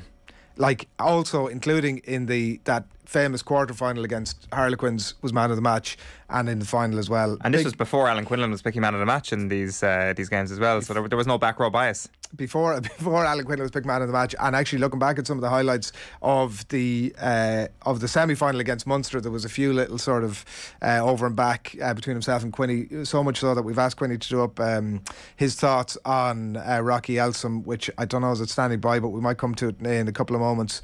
Quinny's thoughts on the selection of Rocky Elsom there. But yeah, like a bit of an enigma off the pitch. All of his teammates would talk about his how much of an enigma he was off the pitch. Like you would actually rarely see him at training, and when he was there he wouldn't be doing very much, and they wouldn't be mingled much off the pitch. Never came back for the 10-year anniversary of the game when everybody else was there. And you also have to remind yourself he was 26 when he was in Dublin. Thought he was a lot older, isn't he? Yeah, exactly. Yeah. You look at those pictures thinking maybe the guy was about 45, and in that Munster game, like, he was up against Quinlan, Wallace, Leamy, like, you know. So I think Rocky Elsom is I think cult status actually kind of underplays how beloved he is in the Leinster fraternity. So Elsom's your 6. Elsom is the 6, and then you have Shane Jennings, you've Sean O'Brien, Levy, and Josh van der Fleer for open side, and I've gone for Sean O'Brien. like, you could try and shift things around here to make room for Josh van der Fleer, but it's essentially what you're looking at in this back row is Rocky Elsom versus van der Fleer as opposed to O'Brien versus van der Fleer. You could have shifted, and look, with most of these, the same with Sean O'Brien, if you wanted to make room, you could shift him around a little bit. He's obviously played in all the positions, and there'd be no problem with doing that. But when you talk about the lock at lock, I think he's a lock in the back row as well. I think you have to make room for him. The abrasiveness, like a brilliant runner in the loose, selfless player, would often sacrifice himself for the cause of the team. Just a quality operator in all facets. Also had that edge about him, hadn't he? Like a real bit of a, if you talk about a little bit of a nastiness that you need in a big game, then he definitely had that. Serious ability to sort of take a tackle and keep going. So man of the match in the final in 2012, and also, like, look, it wasn't really about this, but certainly helped change the perception of Leinster as being a D4 team. Like, was one of those that was very much at the forefront of that. So I'm not arguing on Sean O'Brien. A great debate about that. Absolutely can't. You're number 8, Jamie Heaslip. It really has to be. Again, there was no who's your second choice out of interest here? Conan it has to be. Yeah. Jordy Murphy started in 18, but never really went on to fulfil the potential that I think everybody thought he would have had. But yeah, like, I mean, look, you're right, I could have shifted a couple of players around there to make room. I could have left Elsom out. Might have been the easy decision to make, but I just think for everything that he brought to Leinster that season, we're talking about a one-off game where you're putting your best team out and you want to go and win it. And, like, look, at some of this is about, Josh van der Fleer might make an absolute mockery of the selection in a few years' time. You actually forget that he's 29, and he's been around the scene a little bit. Has only really started to make the impact that he's having now in the last year or two. There had been a lot of question marks about his bulk and ability against the bigger packs to operate, but yeah, that's what I'm going with. O'Brien, Heaslip and Rocky Elsom across the back row. Yeah, it's good back row. I think you could. It's definitely not set in stone. I think there's definitely an argument to be made, but it's a strong back row and a good bench. Absolutely outstanding bench. So half backs, obviously, it's going to be Sexton at 10. Who's your scrum half going to be? There isn't even a competition at 10, as in there's nobody else to choose from. Like, from across the 5 finals, he comes in for Contepomi in that Munster famously semi-final in 2009 and never looks back, so no debate. The options at 9 are Chris Whittaker, who started in 2009, Owen Redden, who started in 11 and 12, and then Luke McGrath in 18, and Gibson Park, obviously, who'll start tomorrow. So I have gone for... This was a hard one. I've gone for Owen Redden. This was a hard one. Like, again, Gibson Park has really... There's a lot of Van der Fleer comparisons there, in the sense that he's really come into it. He's changed his game a little bit in the last while. And again, could make a mockery of this in a few years' time. But right now, going for a big game, Gibson Park would not be far behind. Whittaker wouldn't be far behind. But Redden, like, everything you want in a scrum half in terms of that, excellent delivery, fast delivery, the main things that you need. Never had the physicality maybe of a player like Whittaker, who was the perfect fit for that time. But yeah, Owen Redden is who I'm going for there. So an all-Munster half-back pairing at Leinster, Redden and Sexton. Who are you going for in midfield? An all what? An all-Munster half-back. Limerick and Kerry represented at 9 and 10. I'll give you the options across the rest of the backs. Do it, yeah. So at 15, Isa in 09 and 11, Rob Carney in 12 and 18, and then Hugo Keenan. You Shane Horgan on the right wing for 9 and 11, Fergus McFadden, Jordan Larmour and Jimmy O'Brien, the other options there. Brian O'Driscoll, 9, 11, 12, and Gary Ringrose, 18 and 22. Gordon Darcy at inside centre, 9, 11, 12, and then Robbie Henshaw subsequently. And then you had Luke Fitzgerald in 9 and 11 on the left wing, and Isa 12 and 18, having started the other games at full back, and then James Lowe. Okay, so 13 is locked in. That's Brian O'Driscoll. Yes, nothing to be said about him. Yeah. Who's your 12? Who is my 12? Well, there are a couple of players who are going to be very, very unfortunate to be left out of this. I would include Josh van der Fleer as one of those. I would obviously, it broke my heart I was up until 4 o'clock this morning crying tears over having to leave Big Mal out of the team. The third player that I would consider to be exceptionally unfortunate not to make this team is Robbie Henshaw. I like the way you're just going to put aside some time to talk up Robbie Henshaw now because you've ruthlessly left him out of your team. The fact is, you don't think Robbie Henshaw is good enough to get into your all-time Leinster team. No, so who is good enough to get in there? There is a cigarette paper between them, and I've gone for Gordon Darcy at inside centre. It was cohesion between himself and O'Driscoll, I guess. Well, there is a bit of that. I think that in the grand scheme, history says that, you know, Brian O'Driscoll was an absolute star, and he played alongside this other guy. But for anybody who was watching rugby over those years, like, Gordon Darcy was such an important player for Leinster, such an important player for making Brian O'Driscoll the player he was, and just never really got the praise that he should have got because of the guy that he was playing alongside. But look, there was nothing between them. It was an impossible call. I had selected Henshaw at one point, and then I revised my pick. Could have gone either way. Darcy, both of them actually have brilliant subtlety to their play, serious pace when it's required, but I do think that it's a marker of how high that I regard Darcy, that I've selected him above Henshaw, who I think at the minute is one of the first names. I'm constantly having to find myself not tweeting about Robbie Henshaw because I just find myself wanting all the time to talk about how amazing he is. He's an incredible player. You've done really well to talk a lot about Robbie Henshaw here in a slot where you've awarded the jersey to Gordon Darcy. So congratulations to Gordon Darcy. If I was crafting this, there's such fine margins between them. It's possible if I was writing this team, 36 hours time, I'd be including Robbie Henshaw. It's okay if you don't think he's the number one choice, number 12 in the history of Leinster. That's totally fine. It is literally what you said. So Darcy is your number one choice 12. Nothing between. O'Driscoll, your 13. So do you want to go with the wingers here first? Yeah, we'll go right wing. It has to be Shane Horgan, really. Again, what a player, like very much of his time. For some reason, Northampton 11 kicked endlessly to him, thinking that he might be a bit of a weak spot. They hadn't been doing too much homework. He could play it any which way you want. A legend of Irish rugby. Who else do you go for? Like maybe Jimmy O'Brien in a few years' time, but it was another one of those that didn't really cause a huge amount of scratching of the head. So Horgan at 14, and on the left wing, this is where I did a little bit of jiggery pokery, and you could not have a Leinster starting 15 from the 5 finals, including tomorrow, that doesn't include Ian Asewa. He's got to be on the team. You know, like, look, Luke Fitzgerald is another one for that replacements bench. It's full of, is it full of bags? No, it's not. We got a good even split so far. Very hard to leave out. Class player, like renowned, you know, when you think about him, you think about the pace, but like, geez, what a defensive player he was as well. But Isa, you just couldn't leave him out. He would cut through the tiniest of gaps. Brilliant under a high ball.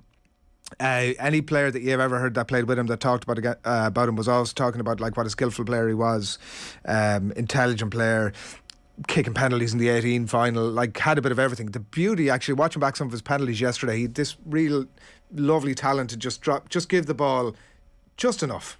Never needed to be sort of kicked into a rose edge, just enough. Lovely little style, nice little sort of pitch and wedge style about him. And like, I think we sometimes like forget that he won it for Leinster in 2018 as well. Yes, like I think sometimes we, I don't know. I think that we can sometimes just forget the real contribution he had in the critical moments for Leinster, and it's not sort of a token pick to put him in there because of the fact that again he kind of comes into that category when you think of him immediately like Elsom as this cult hero in Leinster, but he's just so much more than that. How close did James Lowe come to making this? He didn't even figure by the sounds of things. Like Luke Fitzgerald would have been ahead of him in the mix for sure. I didn't overly consider him. That's fair. Well, it seems ridiculously harsh, but I had to make room for Isa. Like, maybe I could have put Lowe on the other wing and leave out Shane Horgan, but again, that would have been recency bias. We have one more position, full-back. It's a head-to-head between Keenan and Carney here, right?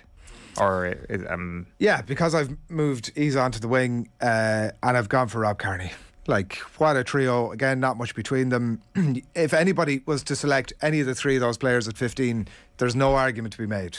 There are comparisons. If I pick Rob Carney, comparisons with the other two, very good in the air. Probably doesn't have the pace of the others, but like a real big game player. 2012, probably the best fullback in Europe at that time.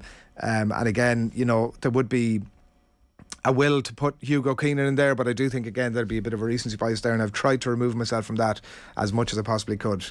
But for that reason, Owen, I'm going for Rob Carney. It's a good team. Just to recap it is Carney, Horgan, Nasewa, Bod, Darcy, Sexton, Redden, and then the pack is Healy, Kelleher, Furlong, Leo Cullen, Brad Thorne, Rocky Elson, Sean O'Brien, Jamie Heaslip. I think he did well there. It's pretty good, and the subs bench is off the charts. Yeah, it is. Good depth. Would be very interested to hear. I'm sure people out there have opinions as to people that have included or haven't, and do lash them into us, whatever it is that, whatever your thoughts on it, do fire them in ahead of the game tomorrow. Obviously, it's 8:45. OTB AM brought to you live each morning by Gillette Labs for an effortless finish to your day.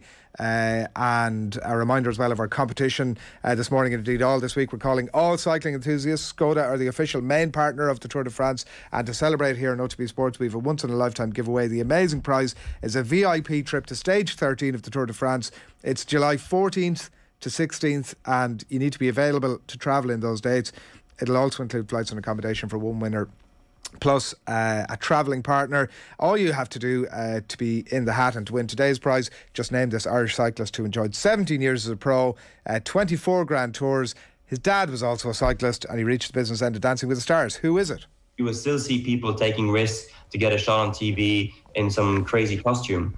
Just tweet your answer to us in here at Off the Ball or on the OTB AM Twitter account. Each daily winner is going to win a €100 one-for-all voucher and a Skoda cycling jersey, and they'll go into the draw for the grand prize as well, so best of luck on that. And Skoda drivers, by the way, for another chance to win, you can just check out skodaservice.ie. We will give you a reminder of that a little bit later in the show as well, and we'll be picking today's winner as well as the overall grand prize winner. So that is a reminder of our competition, and as I said, all with thanks this morning to Skoda. So do get your comments coming into us, whether it is about the rugby or you want to enter the competition, or indeed if you've thoughts about the Champions League final this weekend, because that's where we're headed. It's gone 8:45, and Gareth Roberts of the Anfield Wrap. Good morning to you. Good morning, you okay? How are the nerves? Yeah, starting to build up now, starting to feel a little bit nervous walking into work there to see all the flags in town and everything, and it feels very close now. I was interested to see after the game last weekend that Jurgen Klopp was talking very quickly, as you would expect, that once that was over, it's over, and we park that and we move on, and there's nobody thinking or talking about it too much.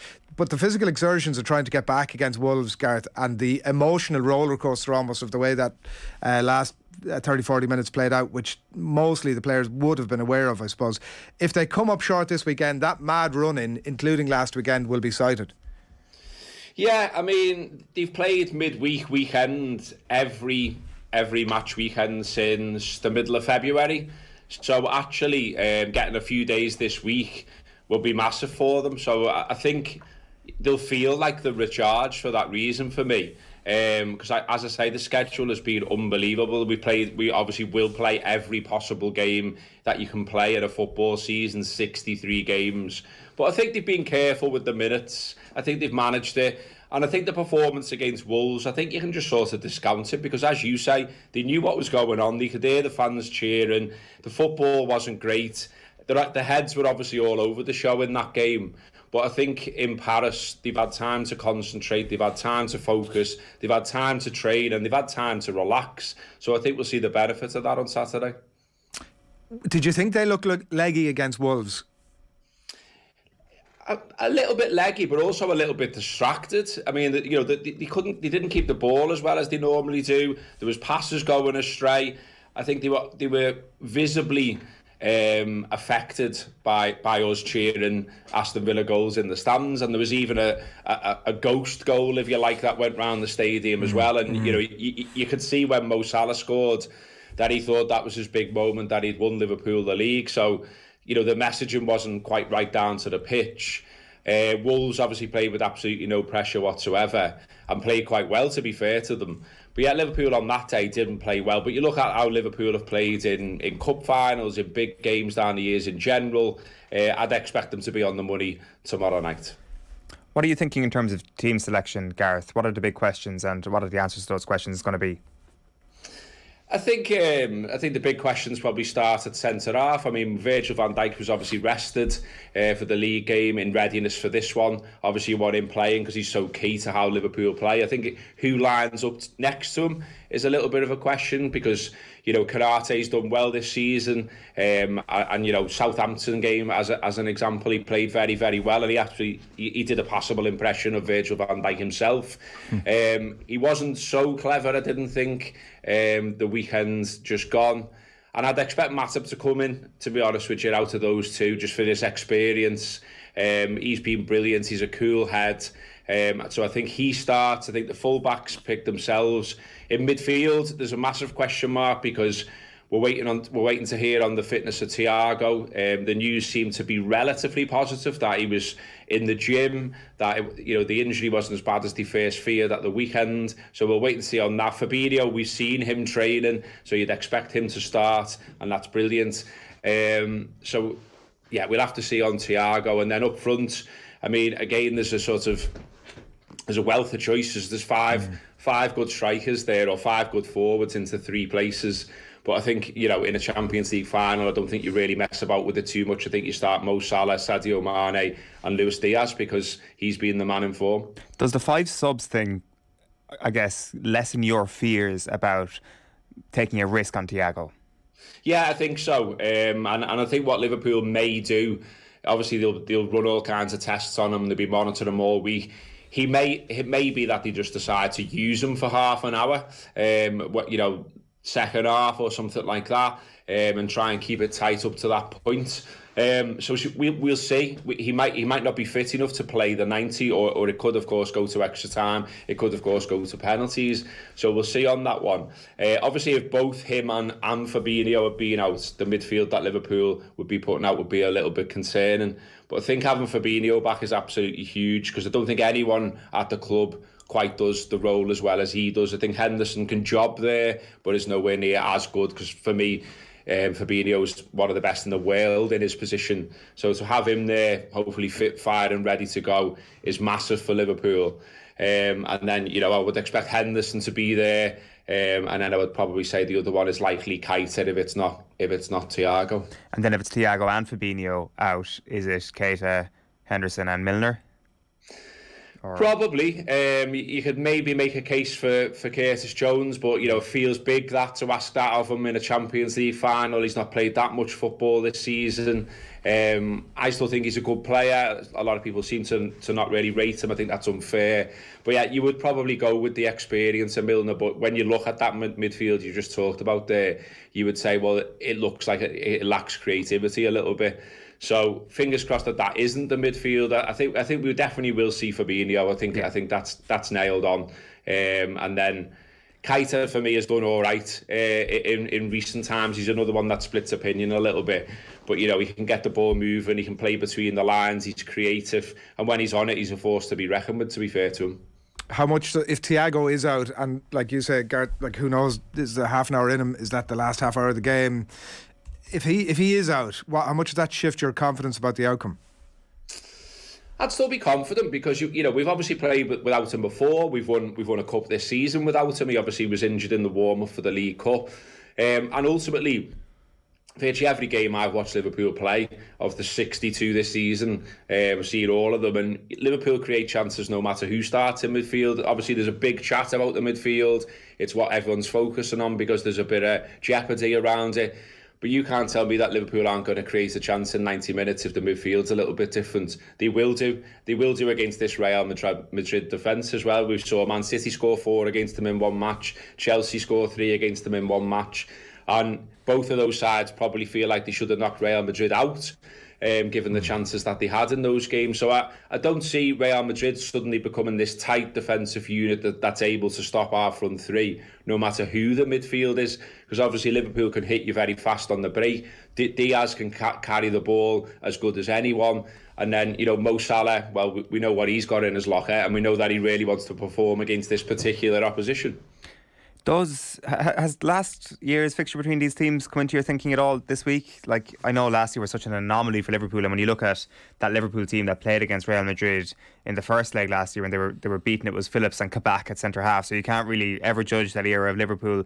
But Fabinho and Keita were in midfield. I know Wijnaldum was in there as well, and I guess there's this sense that the opposition that they were up against is going to be the midfield that's going to start for Real Madrid, or have a very good chance of starting for Real Madrid this weekend in Modric, Kroos and Casemiro. So do you take any of the lessons around that midfield battle from last season and bring them into this weekend? Absolutely, yeah. I think it serves as a warning, doesn't it, that you can get a little bit complacent about all this. Some of the talk around Madrid, I think, is over the top in terms of lots of focus on their age, lots of focus on there's been a bit of luck involved in their run to reach this stage this season. But they're still Madrid, aren't they? I think they've won the last 7 finals. when they've reached the European Cup final. They've obviously won the competition 13 times. There's something about them in this competition, and obviously they back themselves as well, which is why they're wandering around the pitch with a t-shirt with 14 on straight after they qualify for this final. So they won't be short of confidence. They're not short of talent, but of course, they've got to be sort of allowed to play to an extent. And it's my thinking on it that, I think when Liverpool played Chelsea in the FA Cup, obviously it went all the way and it ended up going to penalties, and you're getting daft people on the internet with banter analysis saying, you only beat them on penalties. But Liverpool blew Chelsea away in the first 10 minutes. They should have got the game won then. And I've seen Liverpool do that a few times. They obviously did it against Man City in the semi-final as well of the same competition. And I think it feels like it's a tactic at times almost to scare the opposition, get in the faces, score an early goal, set the tone. And I think Liverpool might try and do that in this game as well, and make a lot of this chat redundant. Hopefully, that's where I'd like it to go. Like I said to you before, I can't see Liverpool not getting chances. So it's a case of taking those chances, and they've been pretty good at that. Obviously, 94 goals in the league this season, as well as their 92 points. You got 3 players who are in the 20s and 30s in terms of goal scoring. Salah 31, Mane 23, and Jota 21 this season. But also there's 20 different players at Liverpool who've been on the score sheet this season. So there's goals all over the pitch. We've been good at set pieces as well. We can talk all we want about the threat of Madrid and how they will trouble Liverpool, but I would go for the Bob Paisley maxim of let them worry about us. Yeah, and they can, given the quality on the bench as well, they can throw the kitchen sink at it if needs be down the stretch. I wasn't going to ask you to compare the trebles, Gareth, right? But then I read David James saying that the 99 treble, and if this one comes off, that they both deserve to be on the same pedestal, which had me thinking, is that really a talking point? What's your view of it? I mean, you want to win the league, don't you, obviously? So if you're comparing a treble that's included the league, then a treble that doesn't include the league isn't as good, as far as I'm concerned.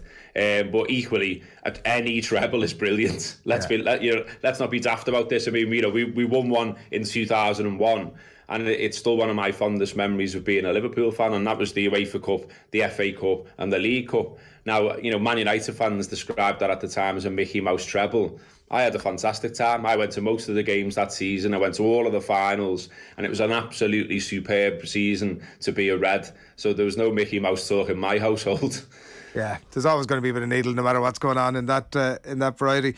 The Sadio Mane stuff, obviously, and there's more developments now in the last 24 hours, but his quote here, if people haven't caught it yet this morning, I'm fully focused on Saturday's game. That's the answer I must give before the final, but come back to me on Saturday and I will give you the best answer you want to hear for sure. It's special. I will give you all you want to hear then. That to me looks like he's about to sign on the dotted line.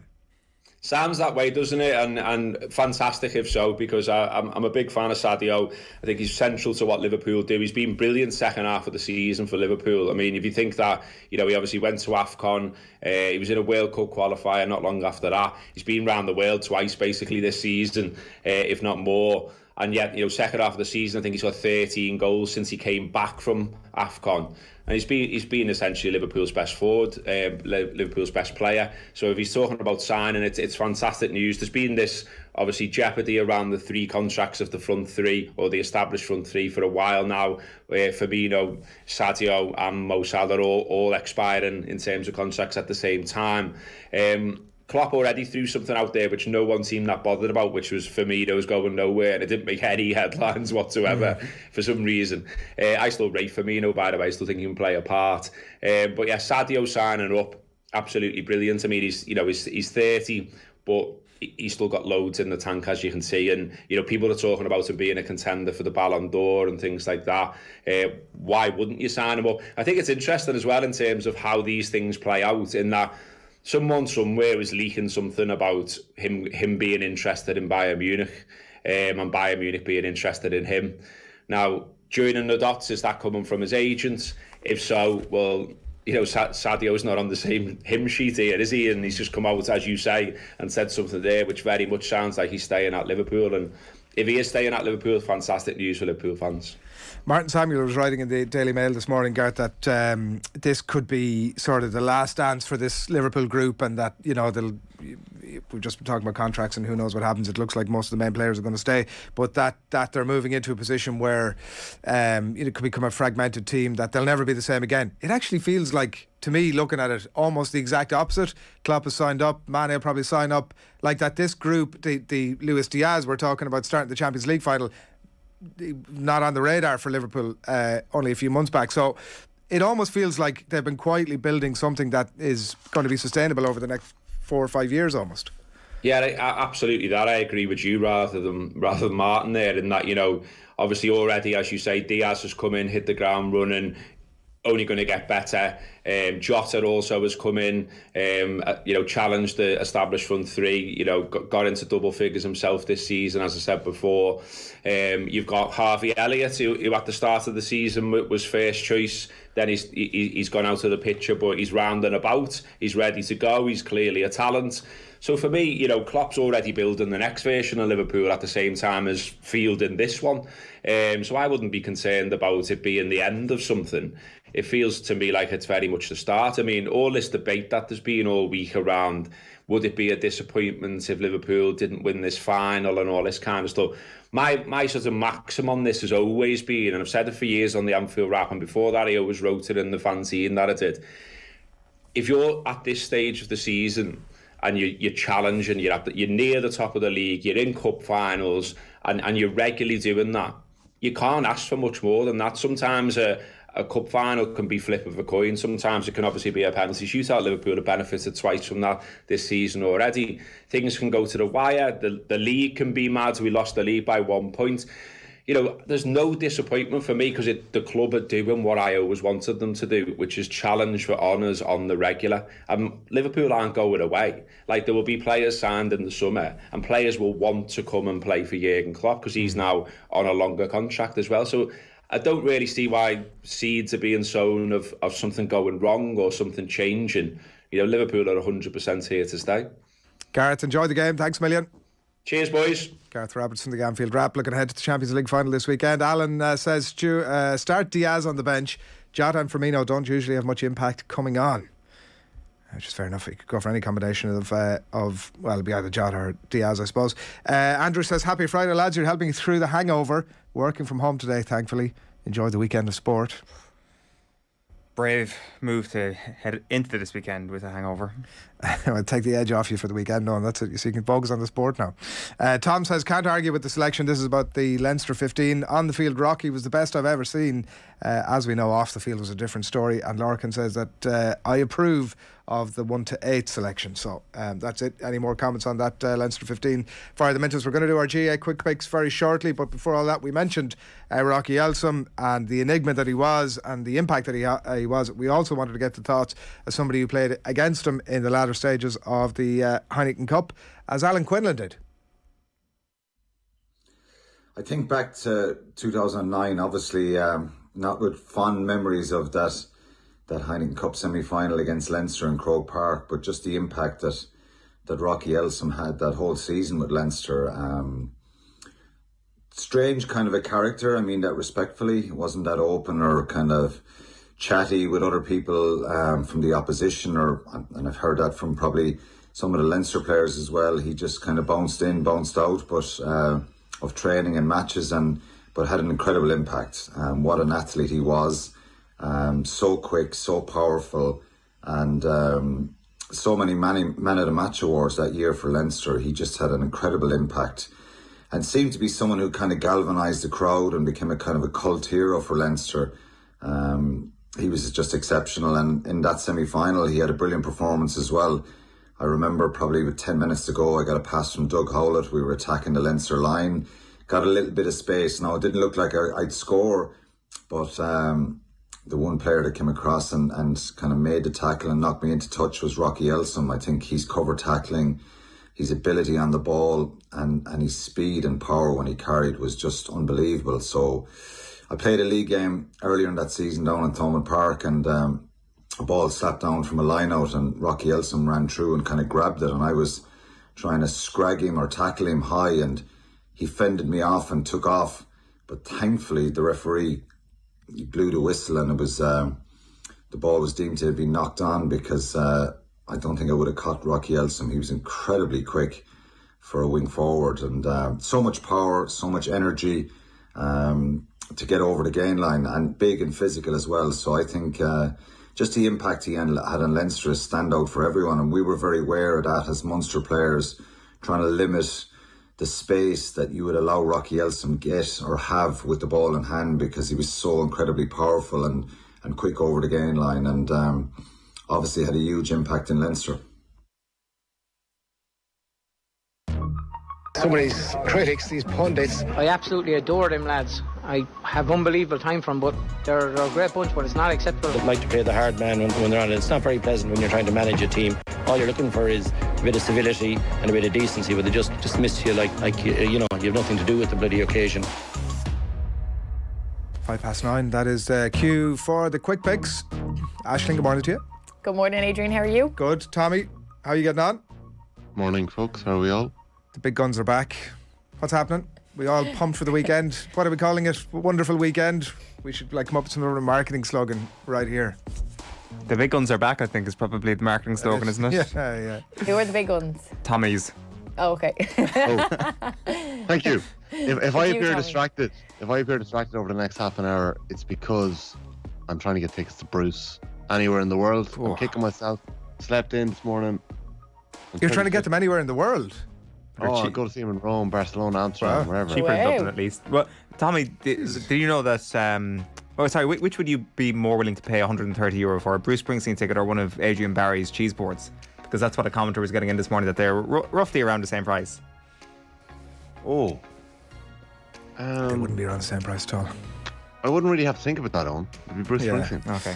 Unfortunately. I should get. But I'm a big Bruce Springsteen fan. You know, like there's other people that might go for the cheese board. You know, other people of Adrian's own standard of person. You know, somebody. What we're talking about. One thing that I'm really surprised about is like Tommy is such a theatre buff, like a gore. He's cultured. This sort of concert, like rock concert stuff, doesn't really fit with the persona. With the GAA persona. Well, I think Bruce probably fits in perfectly with the GAA persona. Everybody listening to the quick picks would be insulted by any Bruce Springsteen slander. To be fair, they'll also be saying, "Would you get on with it?" So we'll do that. I don't know. Have we got a leaderboard? We have a leaderboard. Oh, I've never still seen it. Tommy. Let's not linger on that too much. Tommy's got an asterisk beside him because he didn't do one of the really hard weeks. Exactly, which means he should really just tuck it there at the bottom on. You're absolutely right. If Tommy gets passed out this year by anybody, it will be a humiliation for him. Lads, there's an asterisk beside Dublin's name in 2020 when they won the COVID on Ireland. I don't think they'll care about that. Well, there's an asterisk beside me in whatever year it was too when they threw the ball over the line. So listen, that's, you know. Still talking about exactly. Let's not get into that. We don't care about that. Right, Ulster final first up, and wow, we have three. Did I go for Derry? I definitely meant to go for Donegal. Look at him scurrying away from the ship. No, I definitely. I mean, I need to check back in my emails, but I definitely meant to say Donegal. So I have no. Derry. It's really 3 Donegal. Am I allowed to change that? Yours? No, well, if your email. I'm not hold on a changing second. Hold on a second. If your email says. Well, I can double check that while flash it up there again till we see exactly. Yeah, can I just ask a question? Like, Tommy, you weren't on. No, I went for Donegal. I can confirm I went for Donegal. You weren't on. Tommy, you weren't on the quick picks when we did the preview for the Derry Monaghan game, and I was wondering why you had jumped ship on Derry, and you stayed off the ship even though you were the one to tip Derry against Tyrone. So what's happened here? Why have you lost consistency in your belief in Derry? I thought Derry had Tyrone in their crosshairs for months and months and months, and I think I put too much stock in Monaghan, and Monaghan's where Monaghan were at. I thought Monaghan were primed for Ulster this year. I thought Derry were maybe another year away. I think this Derry team, there's no ceiling on where they can go. I just think they're not at their gym in 2011. You know, they're Donegal in 2011. They're another year off. Can I throw it out to you, Tommy, that they caught a bad Tyrone team at a low ebb, and Monaghan kicked a scatter of wides, missed a load of chances. A couple of those go the right way, and it's a very different conversation. Oh, I think that's true. I think when Monaghan put the squeeze on Derry, I was surprised watching that game back because I didn't see it live. I watched it back twice. I was surprised that Monaghan didn't catch Derry really in that second half. Now, that's not saying that I don't think game is going to go down to the wire. I think there's going to be a point in this either way. maybe 2 points. I think Donegal are just going to have a bit too much this time around. I don't know. I'm finding myself doubting myself when I say it. I just think Langan. I think Langan and Thompson are going to make a difference this weekend. They weren't great the last day out against Cavan. They weren't there last year against Derry. I think one of them was missing against Derry when it went down to the wire. I think Langan and Thompson are going to make a big difference this weekend. I was at the Monaghan Derry game and I was so impressed with Derry defensively, how they just frustrated them. Like, we're talking about them not taking those chances, but they didn't get those chances because they were so frustrated. There was always 3-4 men around one. And it was very tough for Monaghan to play the way they wanted to play because they weren't allowed to play that way. So I do believe, I don't think this is in any way a flash in the pan for Derry. And we seen them coming last year. We all talked about it last year against Donegal, 15 points to 16 in Ballybuffet. And that was when everyone took notice.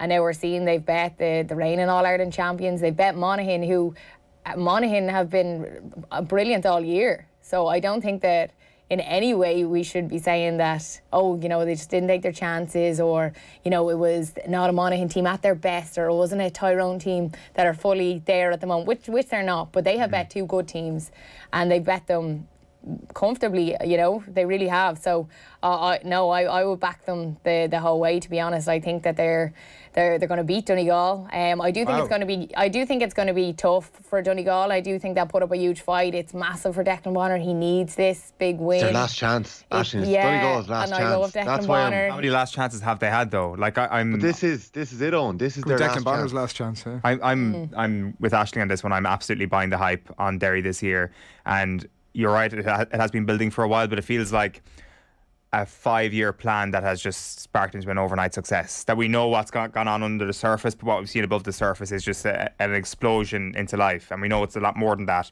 I think the comparisons with the Jim McGuinness Donegal era are very, very interesting, because that's what I'm feeling when I'm looking at this Donegal, or this Derry team at the moment, is that I'm seeing that Jim McGuinness era Donegal, the celebrations from Rory Gallagher, the passion on the pitch from the players. It just speaks to me that we're seeing a team that is destined for great things. I'm not sure it's going to lead to an All-Ireland, but I think it's going to lead to an Ulster title this weekend. I think that if you look at some of the players that they have, these are not players that are overachieving. These are players in a number of positions that could arguably be some of the best players in their position in the country. Like, if you see the likes of Rogers, McCaig, Glass, McKinless, McGuigan all getting All-Stars this year, you'd be like, fair enough. Like, this isn't like some sort of flash in the pan where a team just comes out of nowhere and has one great year. It's like, fair enough, those 5 players in particular could be in the conversation for 5 of the best players in their position in the country. So this is the standard we're basing it off. And on your point, Adrian, about the bounce of a ball going a different way in the Monaghan game in particular, you could say that about pretty much all of Donegal's games in 2012. The goal they scored against Kerry, fluky. The goals against Mayo, particularly the first one. There is the first one against Mayo was not a fluke. What are you talking about? It's one of the great All-Ireland goals ever. Maybe it was maybe not a fluke. Lacey to Murphy back in. What happened in the second one? Talking about fluke. Second one, McFadden buries it. Like, it's not a fluke. Like, it was a bit of tactical genius. They targeted an area of Mayo's defence that they thought, right, we're going to get him here. I think a lot of Mayo people would say that those goals were preventable. But my point, Tommy, is that they weren't flukes. My point is this: is that you can make a case of what if a team had done something better against that Donegal team. Yeah. What if they had been better under the high ball, is my point. And it's like, well, they weren't. And Donegal won the All-Ireland. And I think the same can be said for Derry over the last couple of weeks. The what ifs around Monaghan, they didn't do it.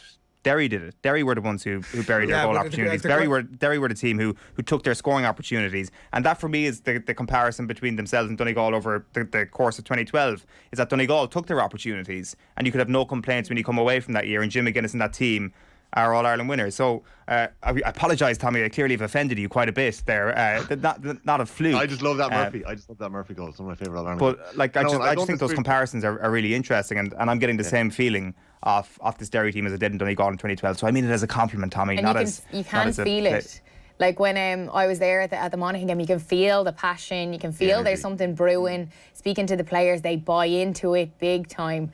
They're buzzing. And the likes of Gareth McKinless, what a player. He is that link man from defence to attack, and he's scoring goals, he's scoring points, but he's setting people up as well.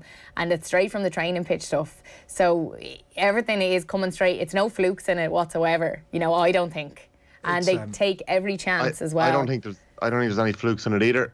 I just think that Donegal have a sting in them. I think when Owen lists out the Derry players there that could be the best in the country, you're looking at Patton, Murphy, Bon Gallagher, McHugh, McBrearty. Donegal have it on the same side. This is going to be a cracking game of football. It's going to go down to the wire. I wouldn't be disappointed if Derry were to win. I really wouldn't, because I think they're going to have a say in the championship. Even if they lose, I just think Donegal, I've backed them a few times, they're not going to let me down this time.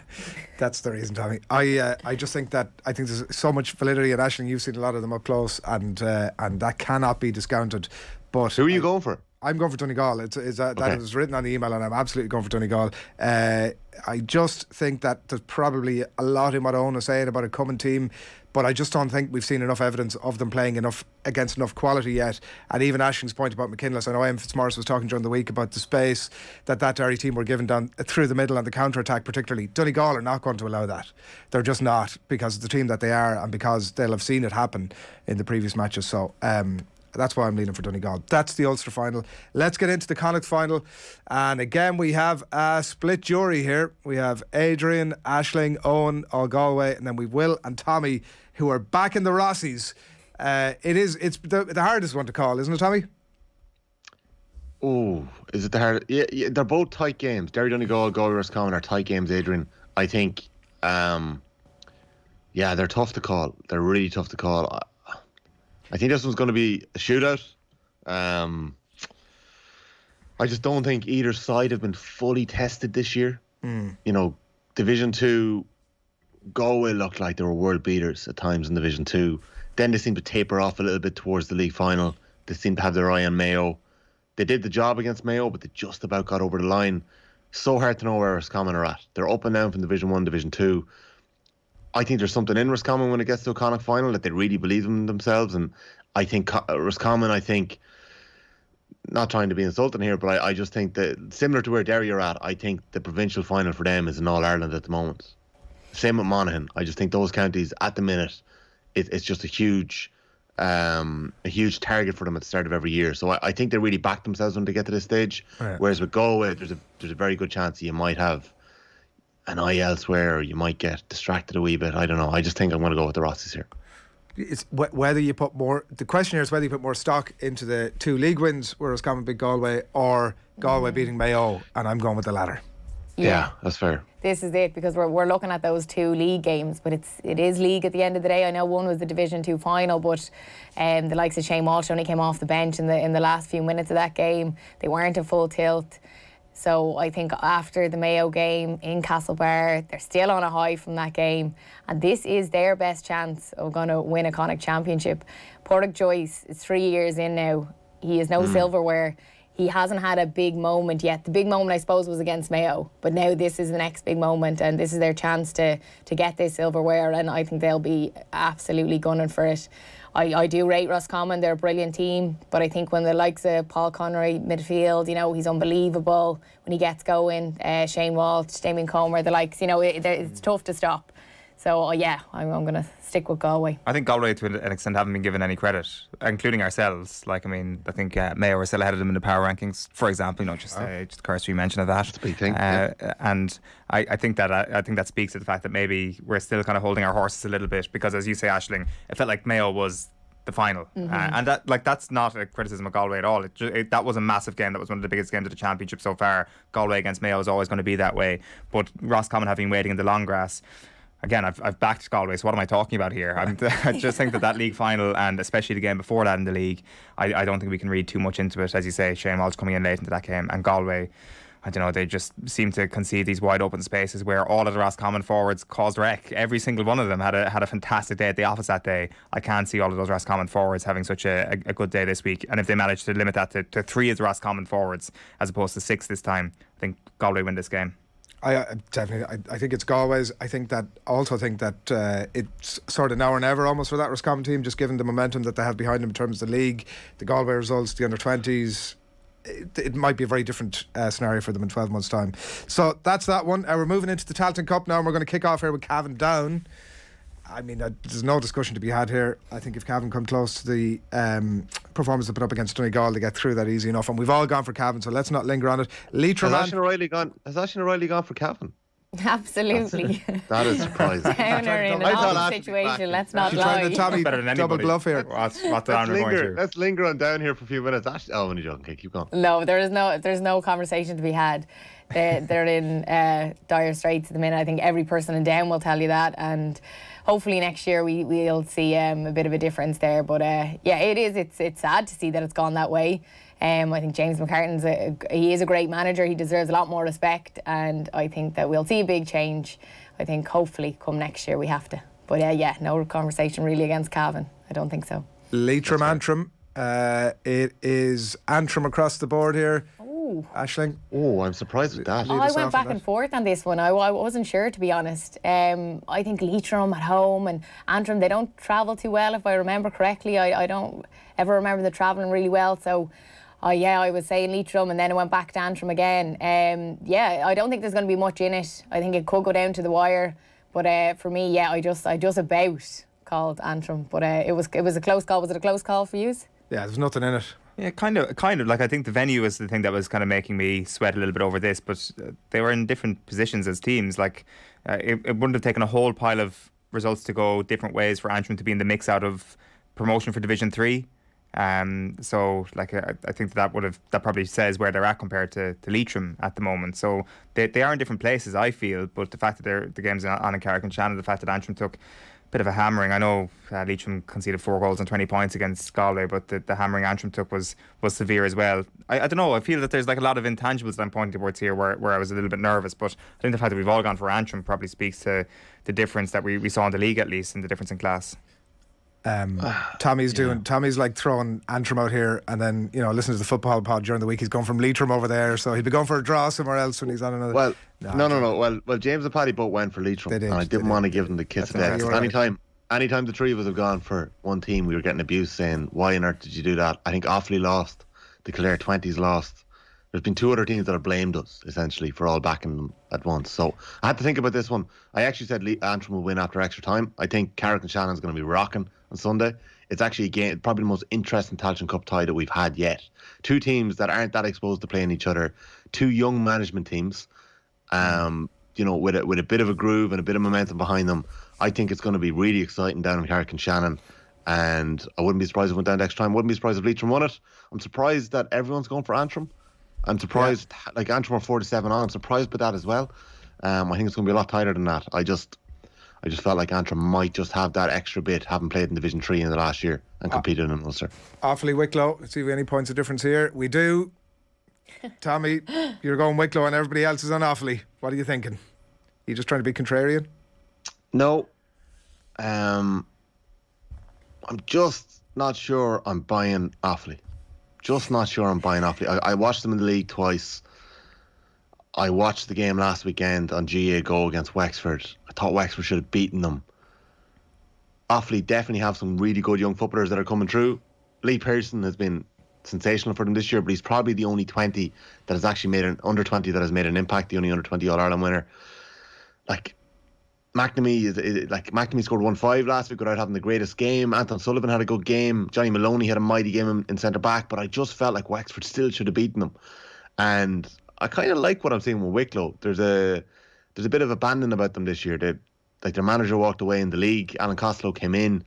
They had a very good performance against Laois in the championship. Decent win the last day against Waterford. They're getting goals, and I think that might be important this weekend again. And I just think Wicklow are going to get the job done. Kevin Quinn, if he gets a hat-trick again, he scored, I think, 5 or 6 goals in the championship this year. If he gets another hat-trick, they'll definitely beat them. Young full forward, we're keeping an eye on. I need to get off the bottom of that table. That's Quick Picks. Thanks, folks. I absolutely adore them lads. I have unbelievable time for them, but they're a great bunch, but it's not acceptable. Off. Thanks, Emil. Righto. 25 past or coming up on 25 past 9. It's a fluid live situation here on OTB AM this Friday morning, and I'm going to give you a reminder of our Skoda competition in just a moment's time. But before that, I want to let you know that Dublin teams from all 4 codes are going to wear special one-off jerseys in their next matches. They're raising awareness for the Support for Drummo fundraising campaign that you've most likely heard about by now. Sean Drummond, former Coola and Dublin GAA underage player, he suffered life-changing injuries in an accident in London after finishing college exams in 2019, and the Sean Drummond Trust, We'll use all the donations to help Sean regain as much independence and self-determination as is possible, and we wish them all the very best of luck with that campaign. You'll see it across the jerseys over the coming weeks, and you can make a donation. You just head along to their GoFundMe page, search for Support for the number 4 Drummo, DRUMMO, and we wish them the best of luck with that. It's 9:25. In just a moment's time, we've got the live crappy quiz coming your way. It's myself versus JD versus Tommy. But before all that, a reminder that we're calling all cycling enthusiasts all week here on OTB AM. Skoda are the official main partner of the Tour de France, and to celebrate here, we've a once-in-a-lifetime giveaway. It's an amazing prize. It's a VIP trip to stage 13 of the Tour de France, and it's the 14th to the 16th of July, so you need to be available for those dates. It includes flights, it includes accommodation, and you can also bring along one lucky friend. So you just named this Irish cyclist to enter today, who enjoyed 17 years as a pro, 24 Grand Tours, dad's a cyclist, and you'll have also seen him on Dancing with the Stars. You will still see people taking risks to get a shot on TV in some crazy costume. So to enter, just hit us up on Off the Ball on our Twitter account or on the OTB AM Twitter account. Each daily winner is going to win a €100 one for all voucher and a Skoda cycling jersey, and they'll also go into the draw for the grand prize that I've just mentioned there. It's an amazing prize. Best of luck if you're entering that. And Skoda drivers, by the way, a reminder for you, another chance to win if you check out skodaservice.ie.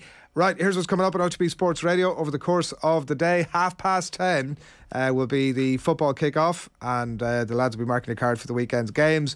OTB Gold from 1, Joe meeting Ruby Walsh there. 3 o'clock is live Friday night racing. 4 o'clock, Shane Supple is the subject of Team 33's League of Ireland Legend interview. 6 o'clock, it's the football special on OTB Gold with Given, Quinn, McAteer and Kilbane. And then 7 o'clock, Off the Ball live on your radio on News Talk and across YouTube and all our social channels as well. The weekend lineup speaks for itself. It's going to be across all of the action. Plenty of reaction as well, right across the Champions League, live commentary of the Champions Cup final and Championship action as well. You can follow Off the Ball across our social platforms. If you're watching us on YouTube but you haven't subscribed, do it now. What are you waiting for? Please join the club, hit subscribe for plenty more news, analysis, reaction and debate as well. And while we're at it, you can download the OTB Sports app as well. You can listen to OTB AM as a radio show each morning. It is 9:27. Time for the crappy quiz. OTB AM on OTB Sports Radio, Ireland's first and only sports radio station. Have you subscribed to the OTB Football Podcast? Jack Grealish is like taking the Freddie Flintoff mantle here and just...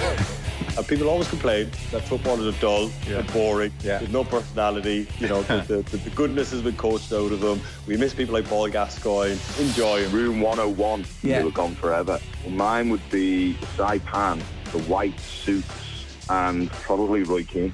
Oh! Keane makes it all the way in. Subscribe now to the OTB Football Podcast stream wherever you get your podcasts and download the OTB Sports app. The Football Pod with Paddy Andrews and James O'Donoghue is heading west, and they want you to join them. Paddy, James and host Tommy Rooney are Castlebar bound on Thursday, June 2nd, and just announced to be joining them on stage is the Mayo legend Keith Higgins. They'll relive old Dublin, Kerry and Mayo battles at Croker and beyond, as well as analysing Championship 2022. That's the Football Pod at the Royal TF Castlebar. Tickets are €20 plus booking fees. Get yours now at otbsports.com/events. OTB AM with Gillette.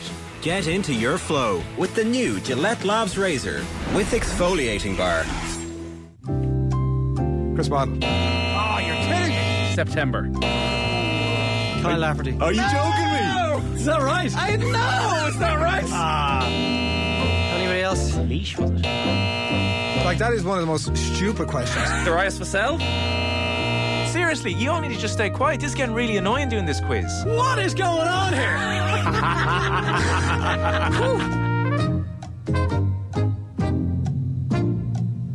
Welcome along to the shoutiest segment on Irish radio. It's the scintillating, it's the stupefying, it's the splendido crappy quiz. Every Friday we pit 3 of Team Off the Ball up against each other in our no-holds-barred quiz of sporting factoids at the end of the week.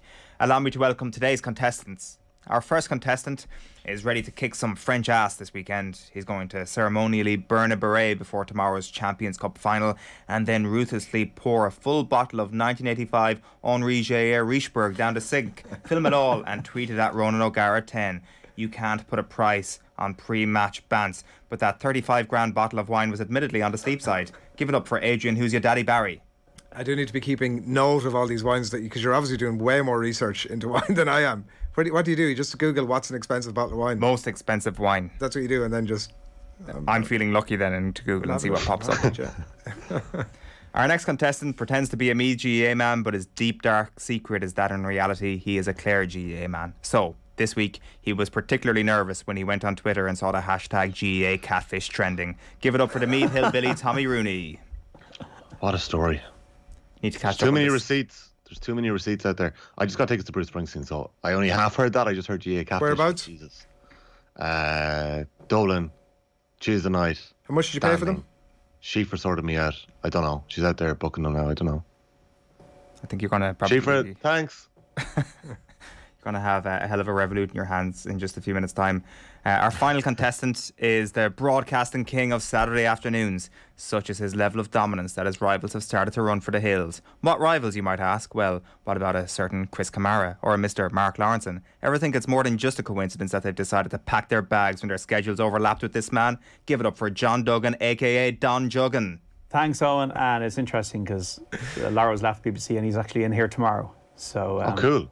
You can't beat him, join him, John. Exactly. So he the moment he left, he rang me up and said, I want to be on Off the Ball Saturday, and he's talking. He's here tomorrow. Makes sense. As ever, the format is a classic crappy quiz with a series of questions on a range of themes, and it's on to the rapid fire round, which is our slip and slide of trivia. You can podcast a crappy quiz on otbsports.com or on the OTB Sports app. If you're watching on YouTube, make sure to click the thumbs up, even if we contribute nothing but misery to your day. Also, any postcards with questions, we much appreciate it. You can send them to Crappy Quiz Quizmaster, Off the Ball Towers, Marconi House, Diggs Lane, Dublin 2. Round 1, as ever, is the boring questions round, never multiple choice. Adrian, only twice has the final of the Heineken Cup gone to extra time. On both occasions, the trophy was taken home by the same team. Which team?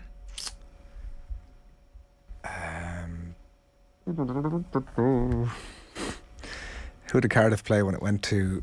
was that the final? No, maybe that wasn't even the final. Decisions. I am going to go with...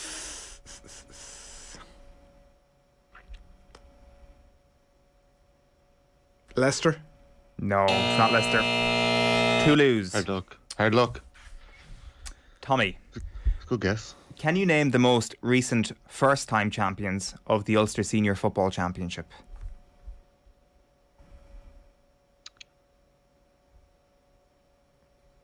It's a hard question. Is there any chance it was Tyrone? It's not Tyrone. They got off the mark in the 1960s. The answer is Donegal.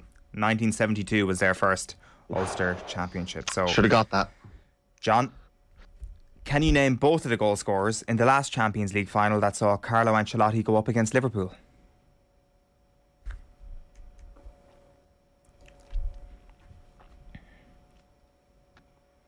Bit of a hint there. Okay, so Filippo Inzaghi. Yeah, that's one. Who's the other one? Inzaghi felt like a bit of a tap-in, so that's why I'm asking for two. I think I remember. Kaka? No, it's not. Was it was Liverpool. It was Dirk Kuyt. It was Dirk Kuyt, yeah. Oh, I thought you meant from Milan. Sorry, I thought you meant both from Milan. Yeah, I was confused. Well, then you should have said Inzaghi scored both goals, John.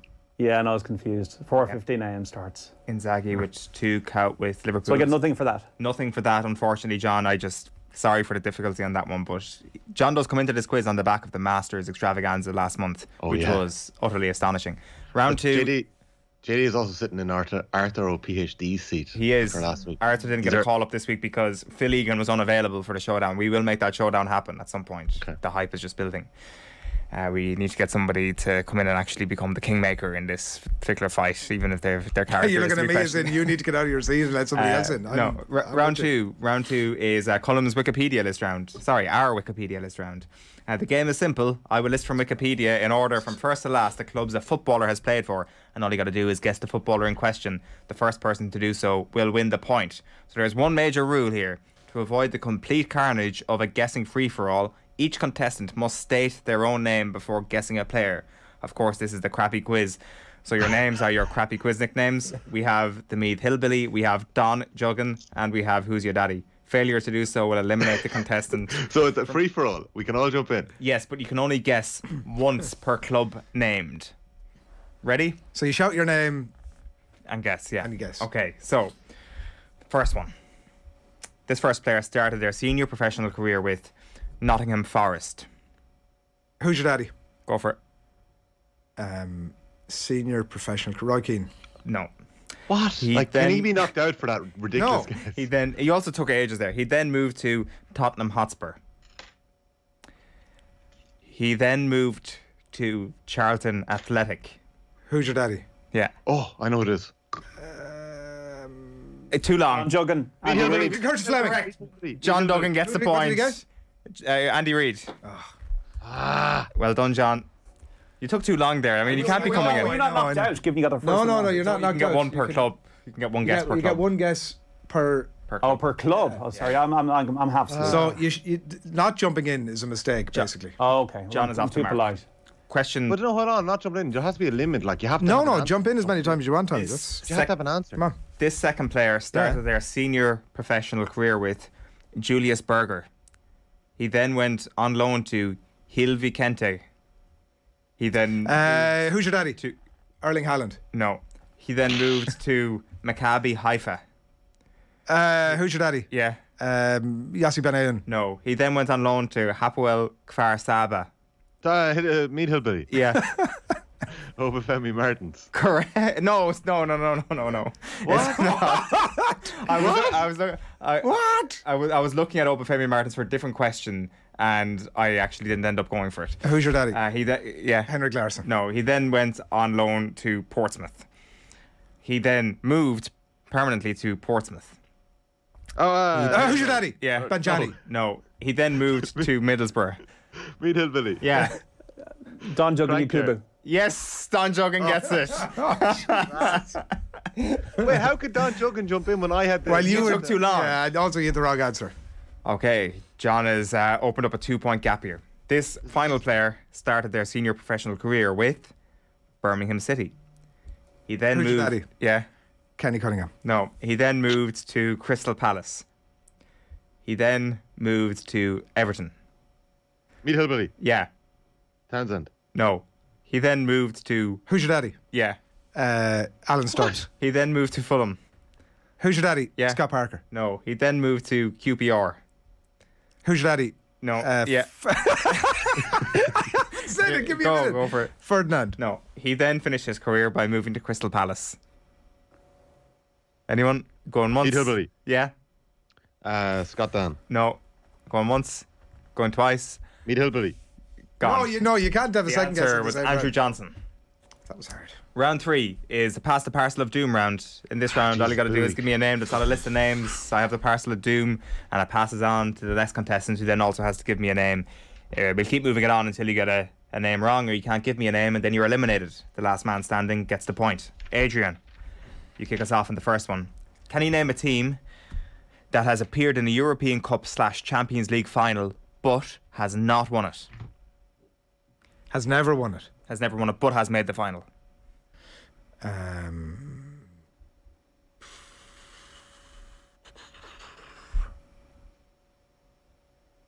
need to ask you. Come on, quite prompt. knock him out. Knock him out. No. 5, no, knock it. No. 4, 3. No. Hang on. 2, 1. PSG. Correct. It goes to Tommy next. Fulham. Fulham is not correct. No. Oof. What? Fulham lost to a Europa Fulham League. Lost. What was the question? European Cup / Champions League. Yeah, Tommy, get with it. Oh Jesus. John. I dropped my pen. I just misheard you. It was Sampdoria. Sampdoria is correct. What? He said Stow. He said Stow. No. How can you go Stow? Well, no, to be fair, the words first words out of his mouth. Adrian, come on. No, the first. Come on, we got to go with the first words out of his mouth here. Come on. He said Sampdoria. The first full club he said was Sampdoria. Don Juggin, come on now. Stow. Adrian. He said Stow. But I've never won it. We go with Borussia Mönchengladbach, no? Correct. 1977. Well done. Should make Paul O'Connell impression there. Yeah, it was very good. John? Eintracht Frankfurt. Eintracht Frankfurt is correct. 1960. He said Stow. Come on, Adrian. Nantes. Nantes is not correct. John gets the point. The full list. Arsenal, Atletico, Bayer Leverkusen, Club Brugge, Fiorentina, Leeds United, Malmo, Man City, Monaco, Panathinaikos, Partizan, Rez, Roma, Saint Etienne, Tottenham and Valencia. What about Stow? Tommy rather. And a shout out to YouTube commenter 123456 who suggested this one last week. Can he name a club that has been relegated from the Premier League ever? This is a long list. Stop. This is ridiculous. We need to be quick here, Tommy, so you're first. Leeds. Leeds is correct. It goes to John next. Ipswich Town. Ipswich Town is correct. Birmingham. Birmingham, yeah. Swindon. Swindon is correct. Charlton. Charlton, yeah. Preston. Preston is not correct. No, Jesus No, Christ. Preston have never been in the Premier League, therefore never relegated from it. So it is Tommy next. Portsmouth. Portsmouth is correct. Wolves. Yeah. Sunderland. Yeah. Swansea. Yeah. West Ham. Yeah. Nottingham Forest. Yeah.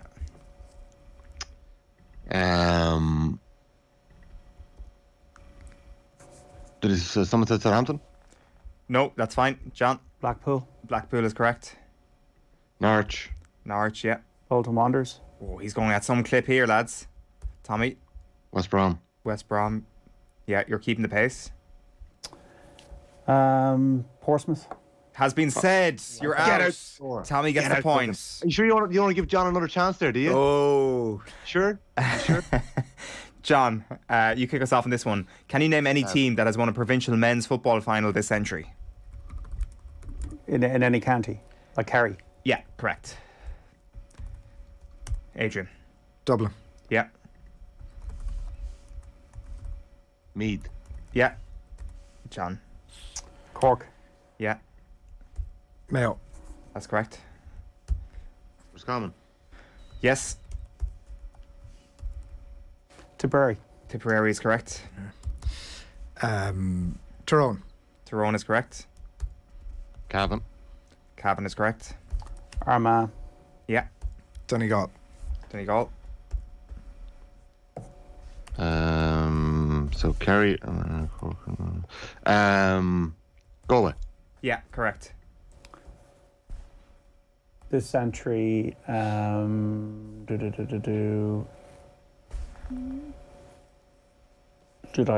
Were Galway, Roscommon were said. Sligo. Correct. Great guess. Who's next? It's Adrian. Monaghan. Monaghan is correct. We have 3 left. Can we complete the list? I have 3 left. 3 left. Was Tyrone said? It was. You got to give your answer. You can't ask that question. Okay, so that, from now on, what we're doing is first county. He should be. Technically, he should be out there. Stow. Hold on a second. He should be out, JD. First county you say is your answer. Westmeath. Correct. John. Leash. You are kidding me. I was sitting on the two of them. Adrian, there's one left. We've never completed a pass to parcel except for that one time. Come on, Adrian, you can do it. Come on. I was literally sitting on Leash and Westmeath there as my 2 backup bankers. Come on, AB. Stow. If you don't get this, I'm giving Tommy and John both a point. You kidding me? No, I'm not. You can't do that. I can't. That's an asshole of a thing to do. I know, yeah. And Tommy should also be out. Can I not be first to say it? Gets the point. I'm going to go with Clare. No, it was Kildare. So, John, you're up to 4 points. Tommy, you're up to 2. Who said the Leinster Championship was dead, eh? For round 4, it's a fun free magic number round. Contestants get 3 points for getting the number exactly right. If no one manages that, the nearest contestant who doesn't go bust gets 1 point. Gets 2 points. The second closest gets 1 point. I'm going to state that we can only accept the answer that's written on your paper. And I'm going to have to ask for your pens once the music ends. So if you don't mind, give us the following number. It's the number of times Derry have won the Ulster Football Championship, plus the number of majors Justin Thomas has now won in his career, plus the number of times Liverpool have won the European Cup / Champions League, plus the number of times the Golden State Warriors have won the NBA championship in the Steve Kerr era. Your 30 seconds expire when Sinatra sings Bright Shiny Beads. So how many times have Derry won the Ulster Championship in football? How many majors has Justin Thomas won? How many times have Liverpool won the Champions League or European Cup? And how many times have the Warriors won the NBA championship with Steve Kerr as their head coach? Add them all together, what do you get? Tommy, we'll go to you first. Why is it always me first? 15. 15. 18. 18. 22. 22. I had 18. John Duggan banging the money. It's 18. He moves to 7 points. 18. Do you want to take us through them, John? Derry have how many? I had Derry down as, I think, 7. 7 is correct. Justin Thomas? 2. 2. Liverpool? 6. And Warriors?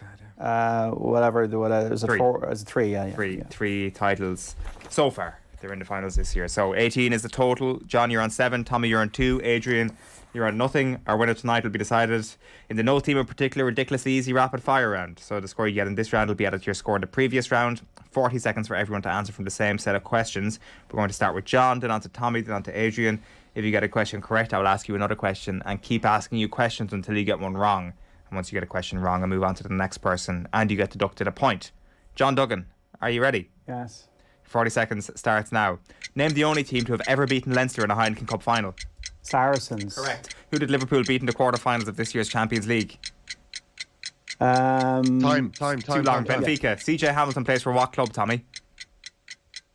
Blackpool. Correct. Who was named under 20 Footballer of the Year this year? Rory Canavan. Correct. Who won the Women's Champions League this year? Barcelona. No, Leon. Who won the Leinster Hurling Championship last year? Adrian. Kilkenny. Correct. What club did Liverpool sign Ibrahima Konate from? No, Leipzig. Time. Aaron Cashin plays for what English club, John? Eric Cashin. Aaron. That doesn't matter. You won. Give me one more. No, I'll save them for next week. You're done. The lessons on the box we have to do next week. Why, how many points were in it? John won it with 7 points. He stayed on 7 points. Tommy, you finished up in 3 points, and Adrian, you finish on 0 points. I had 18. Congratulations, written, John. Sorry? I had 18 written. And I... Fifth me auntie and all that stuff. Go out of that. John Duggan with a casual beatdown this week once again. It's like Dublin versus Meath a few weeks ago. All over again. Just to let you know. He doesn't even care. Look at him. He doesn't even care. I mean, he's got... Tommy, you're going to Bruce Springsteen. It's all okay. He's got bigger fish to fry. Right. Thanks, John. We should say before we wrap up, our first road show in nearly 3 years is here. The Football Pod have added Mayo legend Keith Higgins to the lineup for Castlebar on June the 2nd. So Paddy and James and Tommy, of course, are going to be there. A brilliant night of football chat and plenty to focus on Mayo. It's the Football Pod with Paddy, James, Tommy and Keith in Castlebar on June the 2nd. Tickets are €20 plus booking fees. Go to otbsports.com/events now for more. OTB AM brought to you live each morning by Gillette Labs for an effortless finish to your day. We're back on Monday morning from 7:30 with Mark Lawrence and Alan Quinlan, Anthony Moyles and much more. This morning we're leaving you with Tim Vickery. Have a good weekend. And with that in mind, and to talk about a bit of the Copa Libertadores and restructuring in Brazil and all life in Brazil and in Latin America, we have Tim Vickery on the line. How are you, Tim? I'm very well. Very good evening to you. How are you doing? I'm all right. What's the weather like down there? Well, we're coming up to winter, which means, and I don't expect sympathy, it's around 25 degrees. But as we get now towards the end of the afternoon, temperatures are going to dip alarmingly. I'm expecting quite a cold night where it may even get down to about 15, 16. How are you going to survive? I don't know. I'll make of it the best that I can. So the Champions League final we'll start with. What's it like in Brazil when the Champions League final is on? Is everyone kind of glued to it, or what's the atmosphere like? Does everyone go to the street? Do they go to the bars? Where do they go? Well, there's a reason that this game was switched from Wednesday afternoon your time to Saturday evening, and that's that the rest of the world, it's easier for so much of the rest of the world to see it, especially including the Americas, because it used to be when it was a Wednesday final, it's during work time in the afternoon. Now we've got it Saturday afternoon, prime time, and it's a huge game for a number of reasons. And one, I think it's a fabulous game in itself. Two is that European football has sold itself so well over here that irrespective of whether there are any South Americans on the field, the fans over here, a lot of the fans have a relationship with the clubs. and are desperate to see what happens. And 3 is, you said it earlier on, Johnny, a South American theme. There are lots of South American players on the field. So we want to look at them with a view, perhaps, in some cases, to the World Cup later on this year. Obviously, that doesn't apply to Luis Diaz of Colombia because they didn't get there. But there's a lot of Brazilians out there and a Uruguayan as well. So there are plenty of reasons for a South American audience to follow this game. What are you, like half your lifetime living there now or so? It's not far off that way. Yeah, it's. But I still think of England as being home. But I'm approaching the halfway point. Yes. What's it been like such a transformation? Living over here. It's even though I've been here for 28 years, it would have been half my life, but I've just turned 57 yesterday. So we're not quite there yet. Thank you very much. I can't, even though I've been here all this time and I'm married to a Brazilian and I've got 2 Brazilian stepdaughters who, they're in their mid-30s now, but they've been in my life for over 25 years. I still can't see it entirely as home. Really, because I'm the product of a different thing. I'm the product of something that doesn't really exist anymore. It's called the welfare state. I'm a product of council housing. I'm a product of free education. I'm a product of going to university and having everything paid. You actually paid you to go there. Those kind of examples for my class of people in Brazil don't really exist. Not sure they exist too much in the land of my birth anymore. But the lack of kind of social democratic values means that however much I enjoy being here, I never feel entirely at home. That difference between rich and poor, and also the way that the fear of violence corrodes the social spirit, makes it harder to wander around freely. That means that despite all of my affection for the place, and it is a love-hate relationship, I can never really fully think of it as home. So if you're a Westerner, do you feel a little bit unsafe walking the streets at night? Well, everyone does. I mean, it means that there are far fewer people walking the streets at night, which in turn makes it less safe. Yes, I mean, that has really corroded. And when I was first over here, and we're going back now to the mid-90s, I would give English classes to executives who are the age that I am now. And they used to laugh at New York for its lack of safety. This is something which has happened in Brazil it's a dynamic of the last 40, 50 years. And it has to do with growing population, cities growing even when their economies shrink, a lack of opportunities, dreadful wealth distribution. The great historian Eric Hobsbawm described Brazil as the world champion of economic inequality. We did make progress a few years back, but I'm afraid, we've been in reverse gear for the last few years. Football Show is brought to you by Sky. All the football you love in one place across Sky Sports, BT Sport and Premier Sport. And in that context then, is football still the way out for, I guess, impoverished kids? We'll talk about Luis Diaz as well, because he's a great example of this in Latin America. But is football still that outlet for everyone to kind of become equal? Oh, well, for everyone to get a shake and to buy a house for their mum and extended family. It worries me this sometimes, the responsibilities that are placed on young footballers when they show some talent. And there are plenty of cases of promising young footballers, at the age of like 15, their entire family, some of them they'll give up work and they will just become his support structure. And that's putting a lot of pressure on a young man at an age when he should be playing football with the accent on play. They're almost like soldiers on a mission. And Vinicius Junior certainly fits into that category. And luckily, he's so good, and football is such a great game that I think he enjoys himself hugely on the field. But it comes loaded with so much pressure to succeed, not only for himself, but for also to guarantee his extended family. That's quite mad when you think about it. I mean, yes. Back in the day, football was, for most of its existence, was basically a part-time pursuit for most of the players, and they had their job in the day and whatever. But now you've almost like an entire family hinging on your success at the age of 15. I mean, it's insanity, and it certainly doesn't make for long-term mental health. You wonder where there will be a reaction somewhere down the line. I have a friend journalist who he went into this deeply with the Vinicius Junior generation. Another one, Paulinho, who's similar generation, went to Germany, went to Leverkusen. And he came back very, very worried after talking to them, because one thing that they can't do at that age, 13, 14, 15, they're not allowed to play football in the streets with their mates. They're not allowed to do it, because it's an activity that comes full of professional responsibilities at that very, very early age. So when we look at this game on Saturday, and I'm really looking forward to a fabulous, fabulous game of football. It's so easy to envy these players, the amount of money that they get. But we really should remember, firstly, that the vast majority fall by the wayside. And secondly, that even for those who don't, there is a price to pay for all of this success on the field.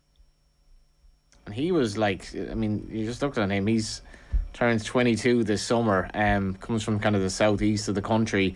And we'll obviously talk about Diaz, but he's an amazing player to watch, and he does seem to play with almost like a free spirit in not quite the way that you suggested he was brought up in terms of all the pressure on him.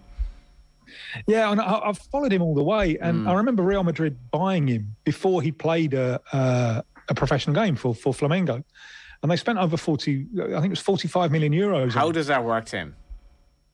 Well, I think the reason was Real Madrid were so miffed at having missed out on Neymar that they were going to make sure that they weren't going to miss out on this one. So they were quite prepared to pay massively over the odds, because at that point he was 16. He hadn't played a professional game. There was no way of knowing whether he'd develop into what he is now. And I remember his first game. I was in the stadium for it. He was on the bench, and he'd already been sold. Real Madrid couldn't take him until he was 18. So for the first 18 months of his career, he was here in Brazil playing for Flamengo. And he was on the bench, and the fans spent the whole game calling for him. They just wanted to see him. They wanted to see this 45 million euro teenager, 16-year-old. And he came on for the last 10 minutes. And all he did, he tried to run through his repertoire of tricks, and none of them came off. And by the end of that 10 minutes, he was already being booed. So he'd had his first cheers and his first boos in his first 10 minutes of professional football. As time went on, you began to see that, yes, there really is something there. At first, it was hard for him to add precision to his pace. It's very difficult to be precise when you're travelling at the speed that he travels. But I remember one game clearly. Again, he came off the bench. It was a Champions League game, Copa Libertadores game, away in Ecuador against Emelec. And Flamengo were losing. And he came on and he won the game. He was astonishing. And the great thing there was that at the final whistle, the home fans, the fans of Emelec of Ecuador, they queued up to have their photo taken with him. They weren't angry about the fact that this player, this teenager, had come on and won the game against their side. They recognised, it's one of those rare moments where they recognised that they had been in the presence of something special, and they wanted to go home with the souvenir. And for me, the match-up between Vinicius Jr. and Trent Alexander-Arnold, for me, it's the most important match-up of the game. Remember when these sides met in the quarterfinals last year? Vinicius Jr. won the game. 3-1 in the Bernabeu. It was 0-0 at Anfield, and Real Madrid went marching on. And I'm fascinated to see what happens with this matchup. How will Liverpool play it? Because Vinicius, the speed, Trent Alexander-Arnold is a magnificent player, but defending is not his strongest suit, is it? And he would rather go forward. And if you were Liverpool, you would rather him do what he does best and not more of what he does not so well. So if they're going to free Trent to go forward, they've got to have someone covering that space. But also, they've got to stop the supply line. And that game in the Bernabeu when Real Madrid won 3-1, Vinicius' supply line was Toni Kroos. It could be Modric. It could be Casemiro. It could be Valverde. They've got all kinds of options. And Real Madrid have shown time and time again in this campaign, they don't have to be better for the 90 minutes to win the match. So the conclusion that I would draw for that is that Liverpool have to press relentlessly. So they can't be the Liverpool at kind of half cock that they were in the first half against Villarreal in Spain, where they nearly let things slip. And the conclusion that I draw from that is that we are in for a special game. Bring it on. I can hardly wait. I don't think Liverpool are capable of pressing relentlessly at this stage of the season. Maybe I'm wrong. Right. I think their legs are slightly on the wane, which is entirely understandable. Like at this stage of the season, maybe so. And also the fact that Klopp has, frequently spoken about Trent Alexander-Arnold's defending as not being an issue. But I completely agree with you. I think in a matchup like this, he's vulnerable. So do Liverpool, are they going to break from their high line a little bit? Are they going to be a little bit more conservative? Are they going to do what you do, Tim, and just press the crap out of Real and hope for the best? Well, I would hope it's option number 3 for really getting a game. I hope we don't get a Liverpool that's more cautious. But I think your observation is very pertinent. The time of the season, how much do Liverpool still have in their legs? But these are big choices, aren't they? And they're choices that are based around all the great players. These are choices that I think are based mainly around one player, which is Vinicius Junior. OTB AM with Gillette. Get into your flow with the new Gillette Labs Razor with exfoliating bar.